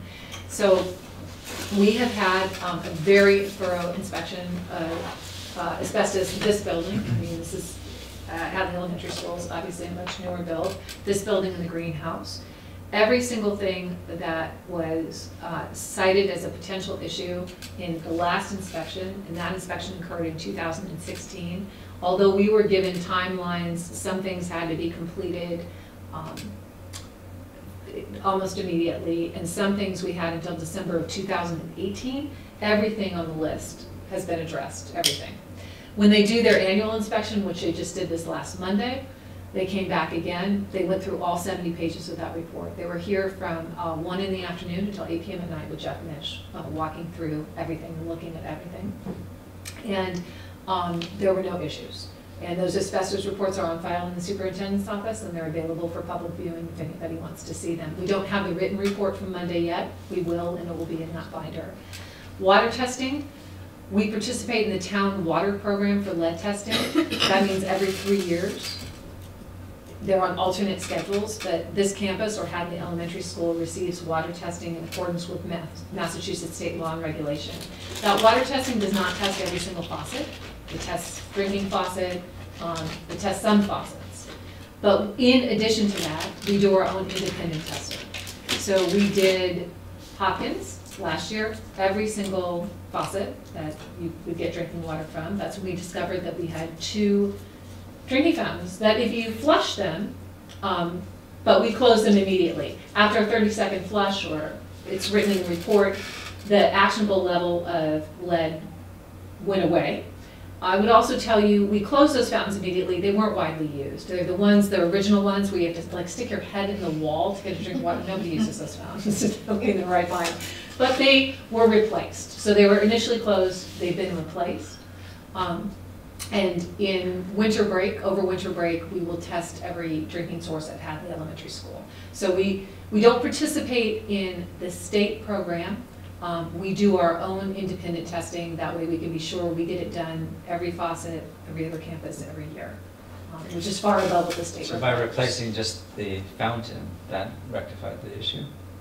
By replacing the fountain and you couldn't get to the pipes the way those fountains are, they're into the wall. You know, it's that, unlike the new ones where you can actually get to things. So it was replacing the fountain and all the supporting those pipes that were in those particular fountains, which doesn't, because the levels went away after a flush, it probably had a lot to do with lack of use. But again, the students just don't use those fountains, but they have been replaced. So that's asbestos and water. I get all the fun stuff to talk about. So how about gender equity? That's actually fun. Have there been any talk or any thought, ask of the filtered water fountains that you see now around airports and such? We haven't talked about that. No, we haven't. We haven't considered that. And we haven't said, no, we don't want to do that. It's just not something that we thought about. So perhaps we should. There's the added cost. I'm sure they're more expensive than they need to maintain them. You have to change a filter. Yeah, if Mr. Mish is watching this right now, he's saying, what if perhaps Yeah. we should? I Well, just next time I replaced see two water him, fountains. I'll let you No, know. perhaps we should not. I just bought new water fountains out of my That's right. budget. Okay. I'll tell him you said we get the okay. Yeah, I can say I was all about it. Yeah. So gender equity. This, I do want to prepare you for something I'll be asking for your input on. This is part of much larger work, right, around social justice and equity.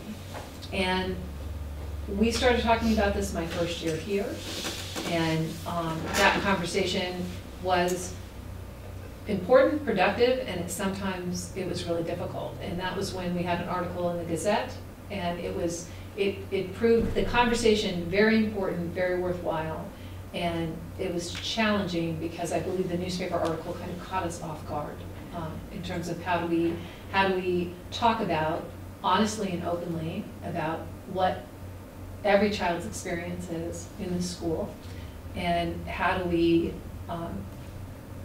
establish what kind of community we want to be, honestly assess where we are in relation to our aspiration, and how do we move toward that aspiration. So I think we've learned something. As you all know, last year, many young ladies, women at our school had a sit-in, talked about conditions that they thought weren't working for them. And so as we've been thinking about social justice work, we've been talking about, there's three major components. This is overly simplistic, but just a way for us to organize our thinking. And one of those components is certainly action. So it's not enough just to describe conditions that are unacceptable, but folks who find those conditions unacceptable, those who are most affected, and those who don't want to participate even implicitly in an unjust environment, we have to take action. If you just describe conditions, we'll just become despondent. And as you know, the students immediately started taking action. They brought to you recommended revisions to the student handbook. They created a faculty reporting network. So they've done a great job with that. And then we see these two other pieces. One of them is recognizing our current reality and being honest about the ways in which individuals or the institution has not done enough to meet our ideal, right? And where students have experienced things that don't feel like what we claim we want to be. And that is the part that they're in right now. The next part in the spring will be more of a traditional positive social norms campaign, where we start identifying, hey, look, like 90% of students report that they, feel that there's equity in the school, or more traditional social norms campaign. We believe that if you leave out either part of that, so if we only focus on the positive social norms, the people for whom that doesn't reflect their reality feel invisible, diminished, ignored, and they disengage. And if we only describe a reality where it's not meeting what we hope to be. Those people who are actually trying hard to create that feel like they're invisible and ignored, and they disengage. And if our ultimate goal is a real conversation and working together, then nobody can disengage. So we're at the recognize sexism part. Thank you, Tom Pitta, for helping us with this. A lot of students had their photos taken. The photos are fantastic. I've seen them. We have some money that will be framing these, and they will debut at our alumni basketball game. Just remember, one of the issues was that young women felt as though there wasn't as much community support for girls sports. So they're hosting an alumni basketball game that both the boys will be playing. It's an event. The girls will be playing, and they're going to unveil the Recognize Sexism campaign. There are photos. The women and men talked about things where there was gender stereotyping that they'd experienced in their life. And so there's quotes underneath each one of the pictures. Tomorrow, so you get the spoiler alert, I will be emailing the school committee just the quotes, because I want you, if you have any like, I don't know, I'm not sure, I'd want to hear from you. If you have any questions, any concerns, or you think there's a lack of clarity, I'd certainly want to hear from you. You can email me directly. So you'll just get the quotes, no names, no pictures, just the quotes. They also have a hashtag, Recognize Sexism. So here I'd like your input. And you can talk now. You can also just think about it and email me. And in an effort not to violate open meeting law, you can email me individually. So here are my concerns about the hashtag. They want to use Instagram. I don't use Instagram. I don't really know how it works, but they've explained it to me how it works. So they were going to have the hashtag Instagram. People could follow, people could comment. My inclination, and I completely felt like, I don't know, the Luddite, stereotypical, I shouldn't even say it. I mean, there are plenty of people, grandparents who are way more technologically advanced than I am, so just a Luddite is what I felt like. I want to shut off all comments on it because, and this is my thinking, my fear is that if I can't control how people are going to respond to these images, I don't want to in any way have potentially set up a student or someone being unkind or worse online. And there was some conversation about if we prepare the students, can we talk to them? The marketing person who's helping us at a very, very low rate said, I've done this a lot in colleges, and we could tell students, you got to know what you could be. We're not expecting, I mean, these aren't provocative statements, but people behave badly online sometimes, that we could prepare students for that. So you can see where I am on this. I just feel uncomfortable that children can think that they are prepared, the youngest child participating in it. All parents signed off. They all had to get parent consent for any participation in this. But the youngest one is the 7th grader. But even a 12th grader. I mean, I think you're all mature and wonderful, I do. And you're children to me. You are children to me. I don't care if you're 18, you're still children to me. So I just worry about that. So we're having a lot of discussion about, does it lose its power if the comments. The social media folks were saying that's how you have it, that's how the dialogue starts. I say let out hogwash. And as far as I'm concerned, social media is powerful and important, but I have yet to see where productive dialogue comes out of social media, so obviously my biases are just screamingly obvious. Are you guys clear on where I stand on this? So I told Ms. Camuso that I wanted to talk with the school committee about your thoughts on that in particular. So you said the parents had approved of them being involved in the activity, the students. But was it clear that it involved posting their picture online along with a quote as part of this recognized? Yes, so they know it's going to Instagram. I don't know if we said, I mean, perhaps many parents understand Instagram better than I do, that maybe they understand that comments would be on. If we had the comments on, I would probably say I want yet another permission for that. You know, that has to, let's restate that.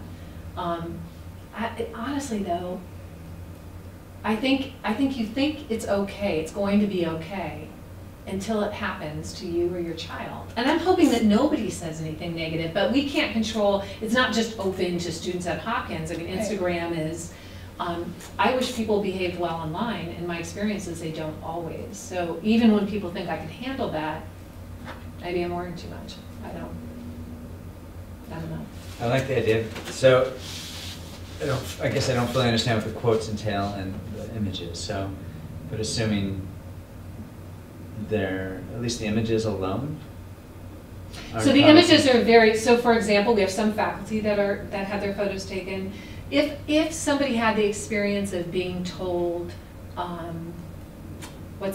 things like, you throw like a girl. So that might be the quote underneath it, you throw like a girl. And then that student may have worn their Hawkins jersey because they're an athlete. And another student may have been told, well, women can't be that job, whatever it is. And that's, a woman can't be a whatever, fill in the blank, an executive. That picture, that image may be of that student in, a blazer or just their Mr. Pitta did a phenomenal job on the images. So the images aren't overly, they're not provocative, designed to, sow a divisive discussion. And the quotes are also just things that, frankly, many people don't even realize that they may say with more frequency than they'd like. So the images alone aren't powerful, aren't meaningful without. No, not without the quotes. And so your thought is you'd go back to the parents and say, just to be assured, this image and quote would be posted. They know that. What I'm saying is on Instagram, you can shut off comments. And so the debate is, but if you shut off comments, you shut down the conversation. So whose Instagram account is this going out on? Student Council has an Instagram account. So it's HA Student Council. Okay. So HA Student Council, whoever is the owner of that account is the one who would be able to respond on behalf of that entity. Which is faculty or a student? It's the advisors and the students. I think the students created the account, but the advisors have access to the account as well, so that the leaders of the group and so even policing it, you can say, all right, we're going to check it every day, but it doesn't take long for a comment to get put up or reposted. So that part is, that's where I was leaning toward. It's just having the images, the Instagram, the hashtag, the campaign, and shutting down the comments. But again, I'm open to, you really overthink this. Do the advisors want to see comments on this? Because I can see where a dialogue can be very healthy, and it can actually teach students a lot about the good, the bad, and the ugly of the internet. But, yes, yeah. But I also can see where the advisors are going to be put in a spot where they're going to have to be moderating what's responded. If everyone has that gut reaction of you get a negative comment lobbed back at you and you just want to snap off a response real quick, there's going to have to be some measured response. And as long as the advisors, I don't know what their feelings are on that. So, Ms. Camuso was, I think she was on the fence. I think she was more originally, hadn't even thought about it until I started putting all of my worry in the water about every horrible thing that could happen. So I think she's kind of torn, and I said, well, let me ask the school committee. Let me punt the ball to the school committee, and they can decide what makes sense. I guess my gut tells me you're right to be concerned, and it's right to take the steps to assure everybody's aware of the risks. Getting back to our strategic vision, a global citizen, this is our life now, and I think our kids understand that better than we do. That doesn't mean we stop trying to protect them, at least or make them aware. But and there is the risk of it getting negative quickly and out of control.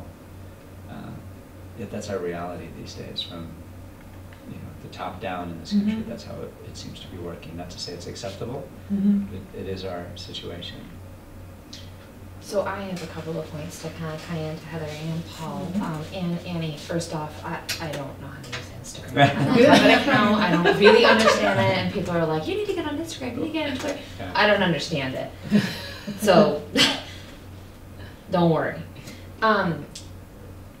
Two thoughts that I have on it. When you're looking at gender equality and you're looking at the troubles that students are facing now, and you look at exposing them, like you know, kind of touching on what you had said, kind of exposing them to what the world is going to bring them, what they're going to face. I originally, as the conversation had started, I originally had thought, ooh, I don't think that's a good idea to do Instagram. I don't think we should do that because that is gonna, but I actually think it would be more important to allow others to comment, because you might get a lot of powerful comments, and have strong measures in place to provide support. And even if you have no negative comments that come back, still provide support and reflect as a group with the students. Okay, well, what did this mean? How does this make us feel? How do we learn to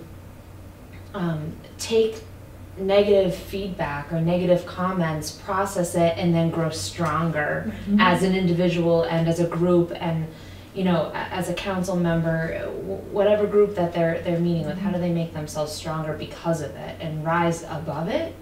So I too would be hesitant, because certainly if it were my child that had gotten a negative comment on it, you got that automatic. And certainly as a kid, you know, you're still learning who you are and you're still learning the world. So I would be concerned, but I actually think it's more important to allow them to have that exposure now, while they have the supports that they do at the school, while they have the supports of the parents, rather than sheltering too much without, you know, and then sending them off into the world, you know, to figure it out on their own when they don't have this vast support here.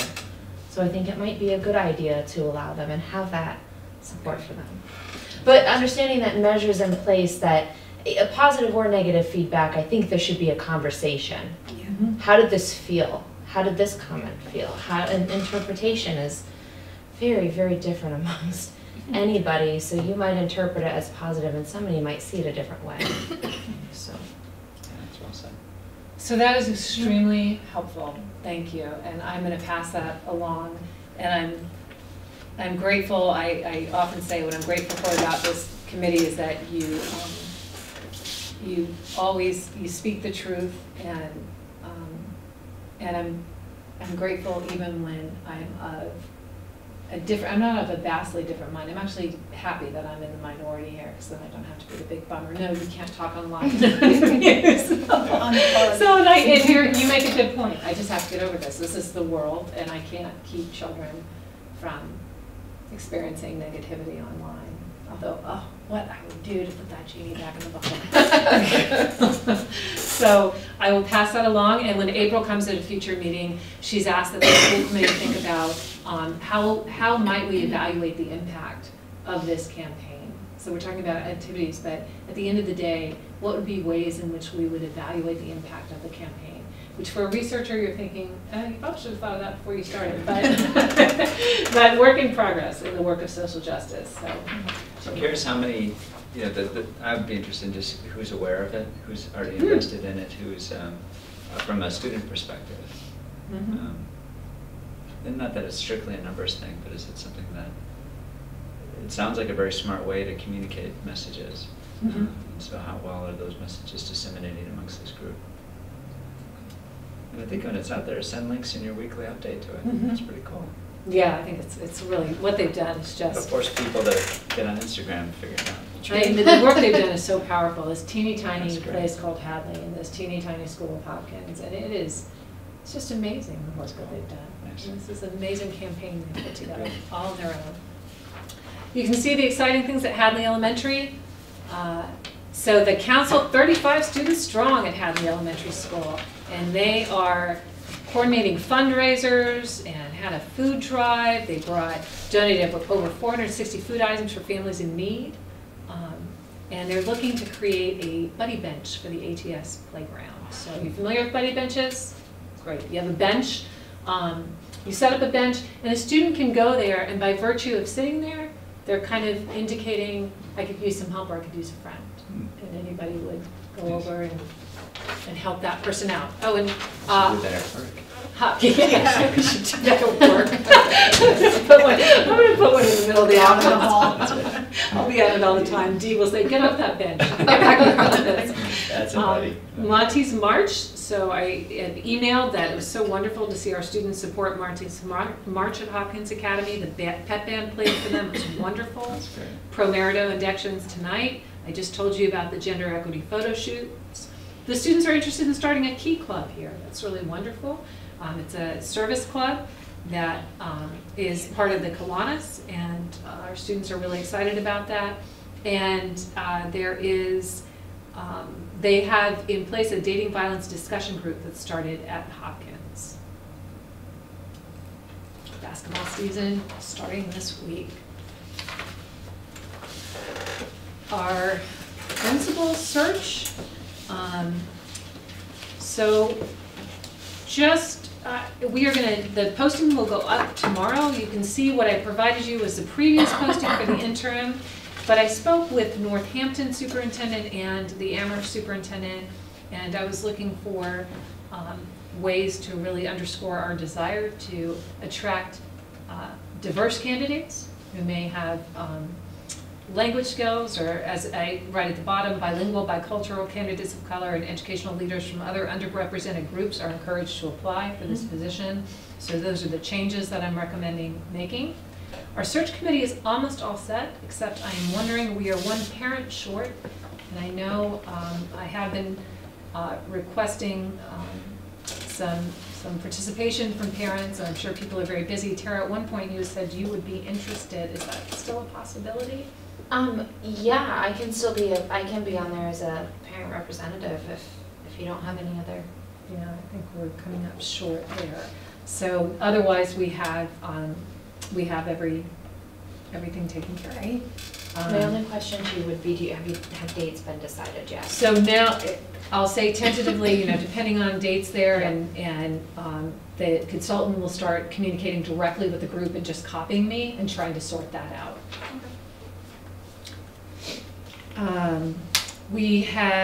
I wanted to bring you up to date on responsive classrooms. So there are several research-based curriculum to promote social and emotional learning at Hadley Elementary School. There's second steps to respect, something called Teaching Strategies Gold in preschool.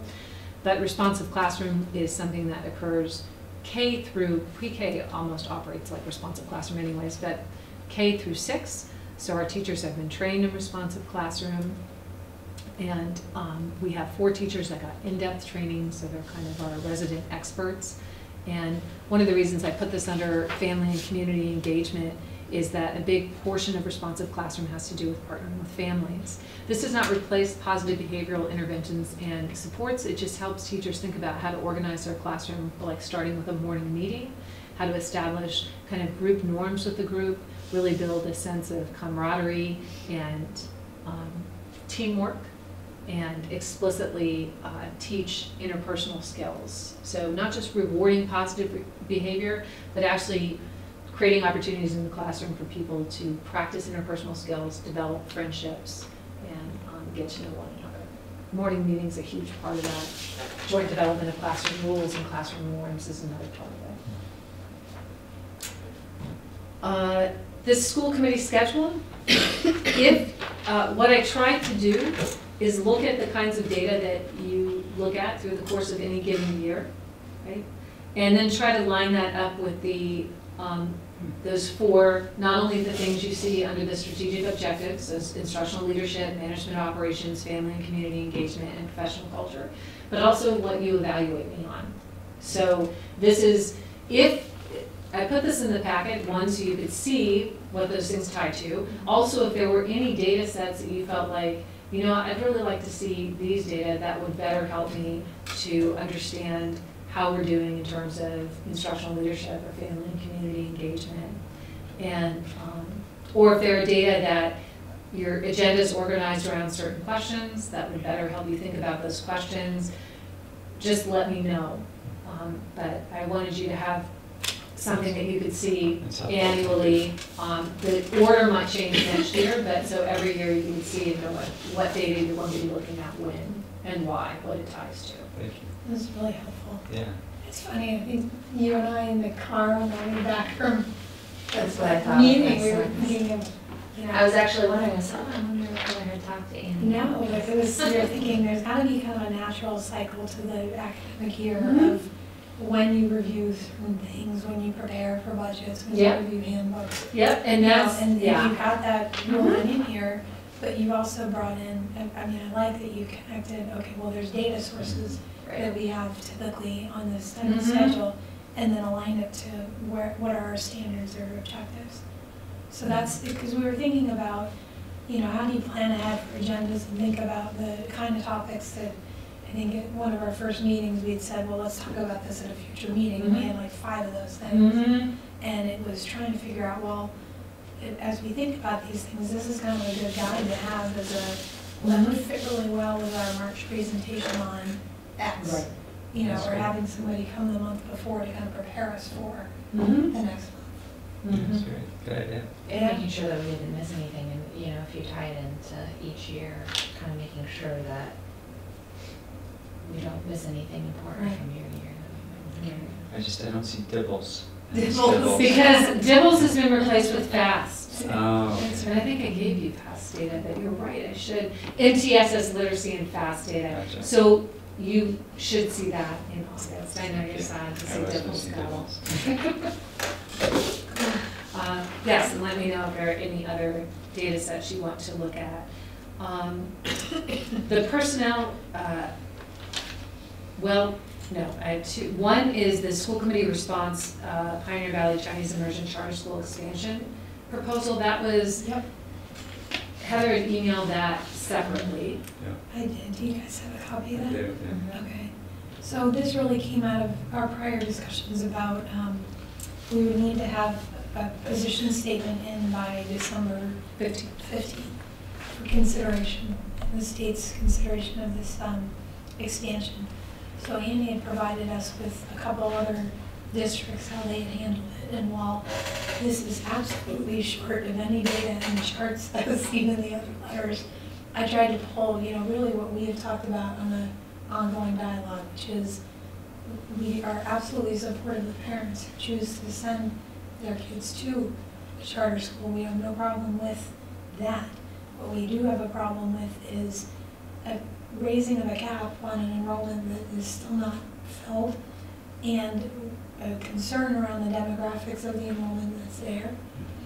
And secondly, the funding formula, that we would pretty much, at least statements that we made all along have been, because of the funding formula the way that it is, we can't support an increase in the potential number of students that may go to a charter school that would negatively impact our district in terms of the funding, purely the funding formula. So those are the kind of 2 things I tried to highlight in the letter. I think it's great. I'm glad you did it. Thank you for taking the lead. I support the intent. I just have a few minor edits. Other than that, Great. I think it looks, I like it that it's short and it's the key points. Okay, there's no graphs or charts. Yeah. Okay. It's okay, because he had the school committee back at over 50,000, so he's all set. That's right. Get that, we can quote dibbles. if we want. So if you're supportive of it and want to send me any edits, is it something we can edit and? Yeah, so again, I think we're okay if how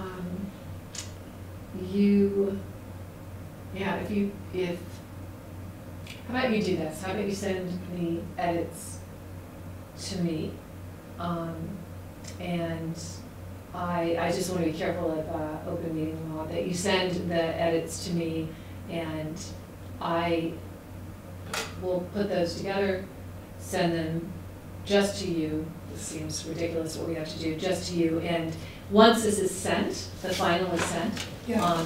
This letter, because it was emailed today, the public should know, this letter will be available with the school committee handouts in the superintendent's office. So anybody can view that letter or request a copy of it. This letter draft that you're looking at now, and then the final letter. So I would say send them to me. I'm just trying to avoid yes. electronic deliberation. Yeah, just send them one by one without everybody else on the email. You know, sorry, Tara, I don't know if you wanted to say anything. No, I don't. I feel like I feel like Emerson particularly did a really good job at really giving a very detailed and thorough stance on it, and I think this kind of just simply piggybacks on it, and I think that that's good enough for us. Sounds good, thank you. FY19 preliminary budget, you'll see more of a conversation, just so you have a sense of timeline. That all boards meeting didn't happen last night, right? So we will, in December, you'll pretty much have, here's what it looks like if as people have requested it. Here's what teachers are requesting. So today, Chris sends out budget documents to all the cost center controllers, which are the principal and the director of special education. And then they'll send them out to their department chairs or ask for feedback from the teachers. The first thing you'll see in December is, here are our projections right now, here's what people asked for, this is what it would look like. We will have Unit C and Unit A data that we can plug right in, so we'll know what salaries in those 2 units are going to cost us. But that's the very first pass. The town does expect something as early as January. So that usually that first pass, unless you direct us to take something out right away, is what goes to that first conversation in January. But January is a long way from where we finally end up. We'll talk about it again January, February, and I will aim to have the official school committee vote in March. It has to be voted on before town meeting, otherwise you have no legal budget to go to town meeting floor. And I'm always fearful if we didn't get a quorum in April, you technically could not have it. You have to have it voted by you all before it goes to town meeting. What's the guidance to those cost controllers? Flat? There's, at this point, it's tell us, the teachers are expected to give feedback, or anybody who's asked to give feedback. What are you requesting? And if it's a change, if it's an increase or any change, what has changed and why? And at this point, we don't give parameters. We say, what are you asking for and why? And then we start looking through where we can make adjustments. I've also invited the Special Education Parent Advisory Council to, I believe that they're meeting in their January meeting. I believe that they're going to, they should, just as they, when before Tara was on the school committee, came in with CPAC and presented to the school committee, because they actually have a role that's defined in regulation about advising the school committee on matters of budget and policy. And so I've invited them to talk amongst themselves about what they would like the school committee to consider in the FY19 budget. They'll have that conversation in January, and then I believe 1 or 2 representatives, or as many as want to come, but I believe somebody will be at your January meeting, also giving some feedback from CPAC. How are we handling that extra classroom in next year's budget? Are we keeping that? So remember, you have 3 in grade 6 now. Yeah. So what should happen is that it wouldn't be, it was posted as a 1-year position, because you'll have a senior teacher who would bump because right. your 6th graders are graduating, and there's not another class that's large enough for 3 teachers. But that group of students will still have 3 classrooms. Right? Okay. So you'll have an extra teacher in 7th grade then? No. No. So what happens is that when we hired, we made it clear that this was most likely a 1-year position, only Right. that the individual would have knowledge of that, Right. that riffing was. And Hopkins is going to absorb with the faculty they have. That Yes, other yeah. students. Hopkins class sizes are always very small. Yeah. So that's where we stand with budget. Personnel, not a whole lot happening. How about that? It's in your packet? It's simple. It's not a whole lot happening. We did charter.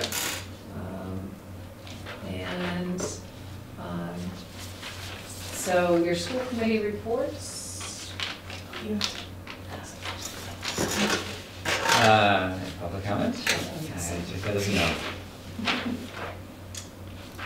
School committee report, negotiations?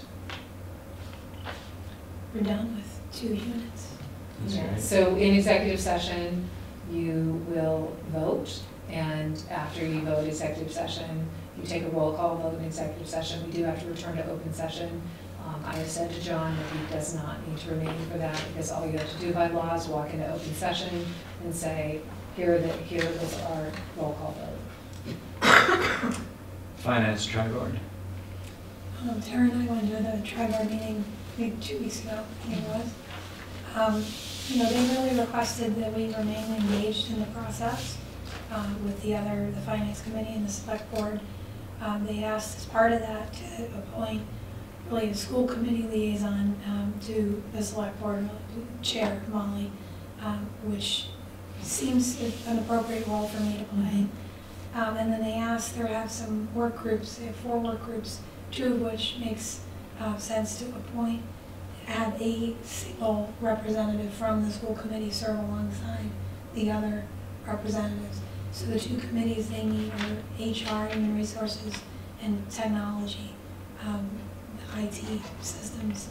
So if you're interested in either of those, individually just send me an email. And I'll send something to Amara and to Keith so that they're aware. So those groups will be working out in December to really finalize the approach, some potential solutions for the town budget in handling those departments. Do you have any clarity on what's entailed in each of those, technology, HR, or what's the time commitment? I don't know what the time commitment is. I mean, I know that the idea is to wrap this up this year, but I think that the idea is to promote thinking about sharing of resources, and you know, we may have some great ideas in terms of being the largest HR employer in the town, but also our own technology and initiatives that we've undertaken over the last couple of years, more than that. So I just don't know how often they're going to meet. I think each of those groups is going to be up to them, how they meet. It's I don't even know if they're considered open, like having to be posted. I just don't know the details of that. I think that, yeah, it sounds like it's going to be fairly fast-paced and quick to try to get those done. Yeah. And then I know that Molly had asked that I think you would to forward that along as soon as we made those decisions, if we could have somebody on the group so that we could be included, because I'm not sure if they've even started that discussion in those groups already. Yes, Yeah, so let me know as soon as you can, and I'll reach out to Keith and Mara too to see if either one of them are interested. Fields, we talked about. Yep. Priority there is to start working on fundraising too, contracting. CES, I see there's something here from you, Mara. She's not here, but I did include the executive director's report from CES for you to review, and that's just what's going on at CES. Do we need to go over these action items? Let's make sure, yes, so we do, because we haven't done minutes or warrants. So, I'm sorry, one of these, instead of saying AP, yes, I'm sorry, it should say AP. So we're going to try this, and if it doesn't take, then you'll be voting the exact same things again in December. Because on the approval of AP warrants submitted in November of 2017, with Tara and Paul, between the 2 of you, you have to first and second. Heather has to abstain. Why is We that? then take a vote. I'm going to be abstaining from either both approving AP warrants and voting on it because I work for Pearson, which is a vendor that is paid by our district, and so I don't want there to be any kind of conflict of interest. What is an AP one? Accounts payable, any bill we The have. vendors, Oh, so you don't approve those? I don't anymore. Oh, I didn't know No, that. so I'll approve payroll, that's Yeah, fine. right. I have access to the vendor ones, I can look at them, but I wanted to just separate out any That makes sense. potential, conflict. I've signed, or will have signed, on file a signed, just acknowledgement that. Disclosure, I think is what they're Yeah. called. Yeah. Yeah. So do we need another person though? So what I think we can, I think that when there's an abstention, it's a quorum, it's the majority of those present, I think. So I'm kind of falling down on my Robert's rules. That's why I say, if I'm wrong on this, when I call Fred tomorrow, you'll be voting the exact same things in December, because I'll say the vote didn't carry. But what I believe is that if there's a motion and a second on the AP, which already signed by school committee, even with a 2-0-0 in favor, or 2-1-0, that you can move, obviously the minutes are fine. What Heather is allowed to do is once the AP votes have been voted separately, then she can vote total warrant, because that includes payroll. And then, again, if it doesn't take up our call for tomorrow, then he says, what we can do. So I make a motion to approve AP warrant submitted November 2017. I second it. And then we, All in favor? Aye. Your abstention? I abstain. Opposed. Okay. do the same for the next. The other ones Heather can vote on, Yeah. everything else. So approval, I motion to approve October 23rd, 2017 minutes. Second? All in favor? Aye. Motion to approve warrants submitted November 2017. I second. All in favor? Aye. Then should we just keep going? We can't, we're going to come back on the approval of after you've actually I see. approved it in executive session. So now we need to read the executive session language?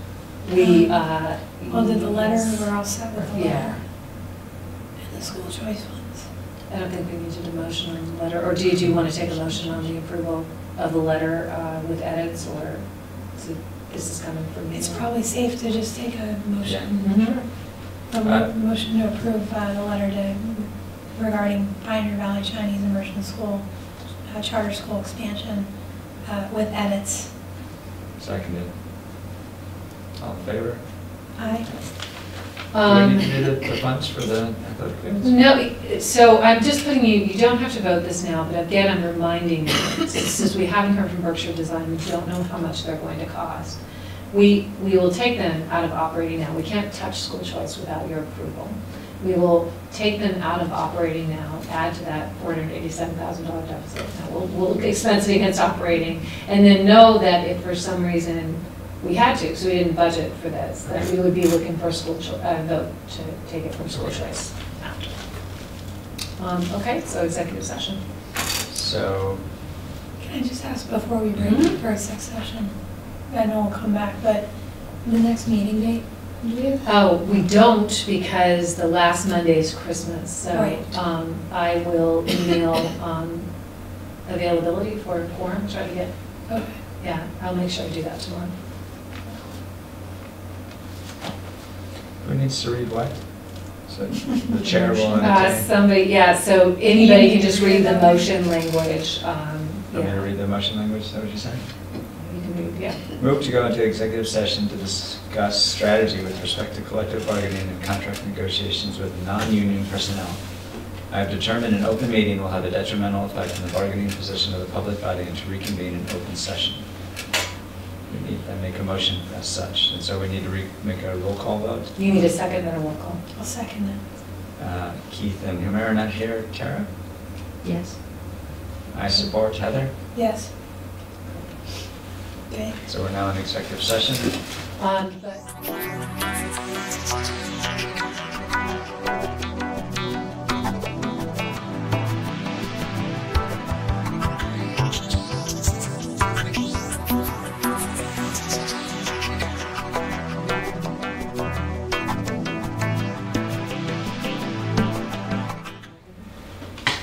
So back from executive session, I want to report out that the Unit A 2018 and 2021 collective bargaining agreement was unanimously approved. Heather Klesch voted yes, Tara Bruger voted yes, Paul Pfeiffer voted yes. Also, that Unit C 2018 and 2021 collective bargaining agreement was unanimously supported. Heather Klesch voted yes, Tara Bruger voted yes, and Paul Pfeiffer voted yes. That's it. We can adjourn. All right, we will adjourn, and the next meeting date is to be determined, correct? Probably sometime the week before Christmas? Yes, I'll send you an email, and I think you need a motion to adjourn, I can't remember. I make a motion to adjourn. I second. All in favor? I don't think that time is right, Jenny. You don't think It's so? off. That's You know that, right? Oh, yeah.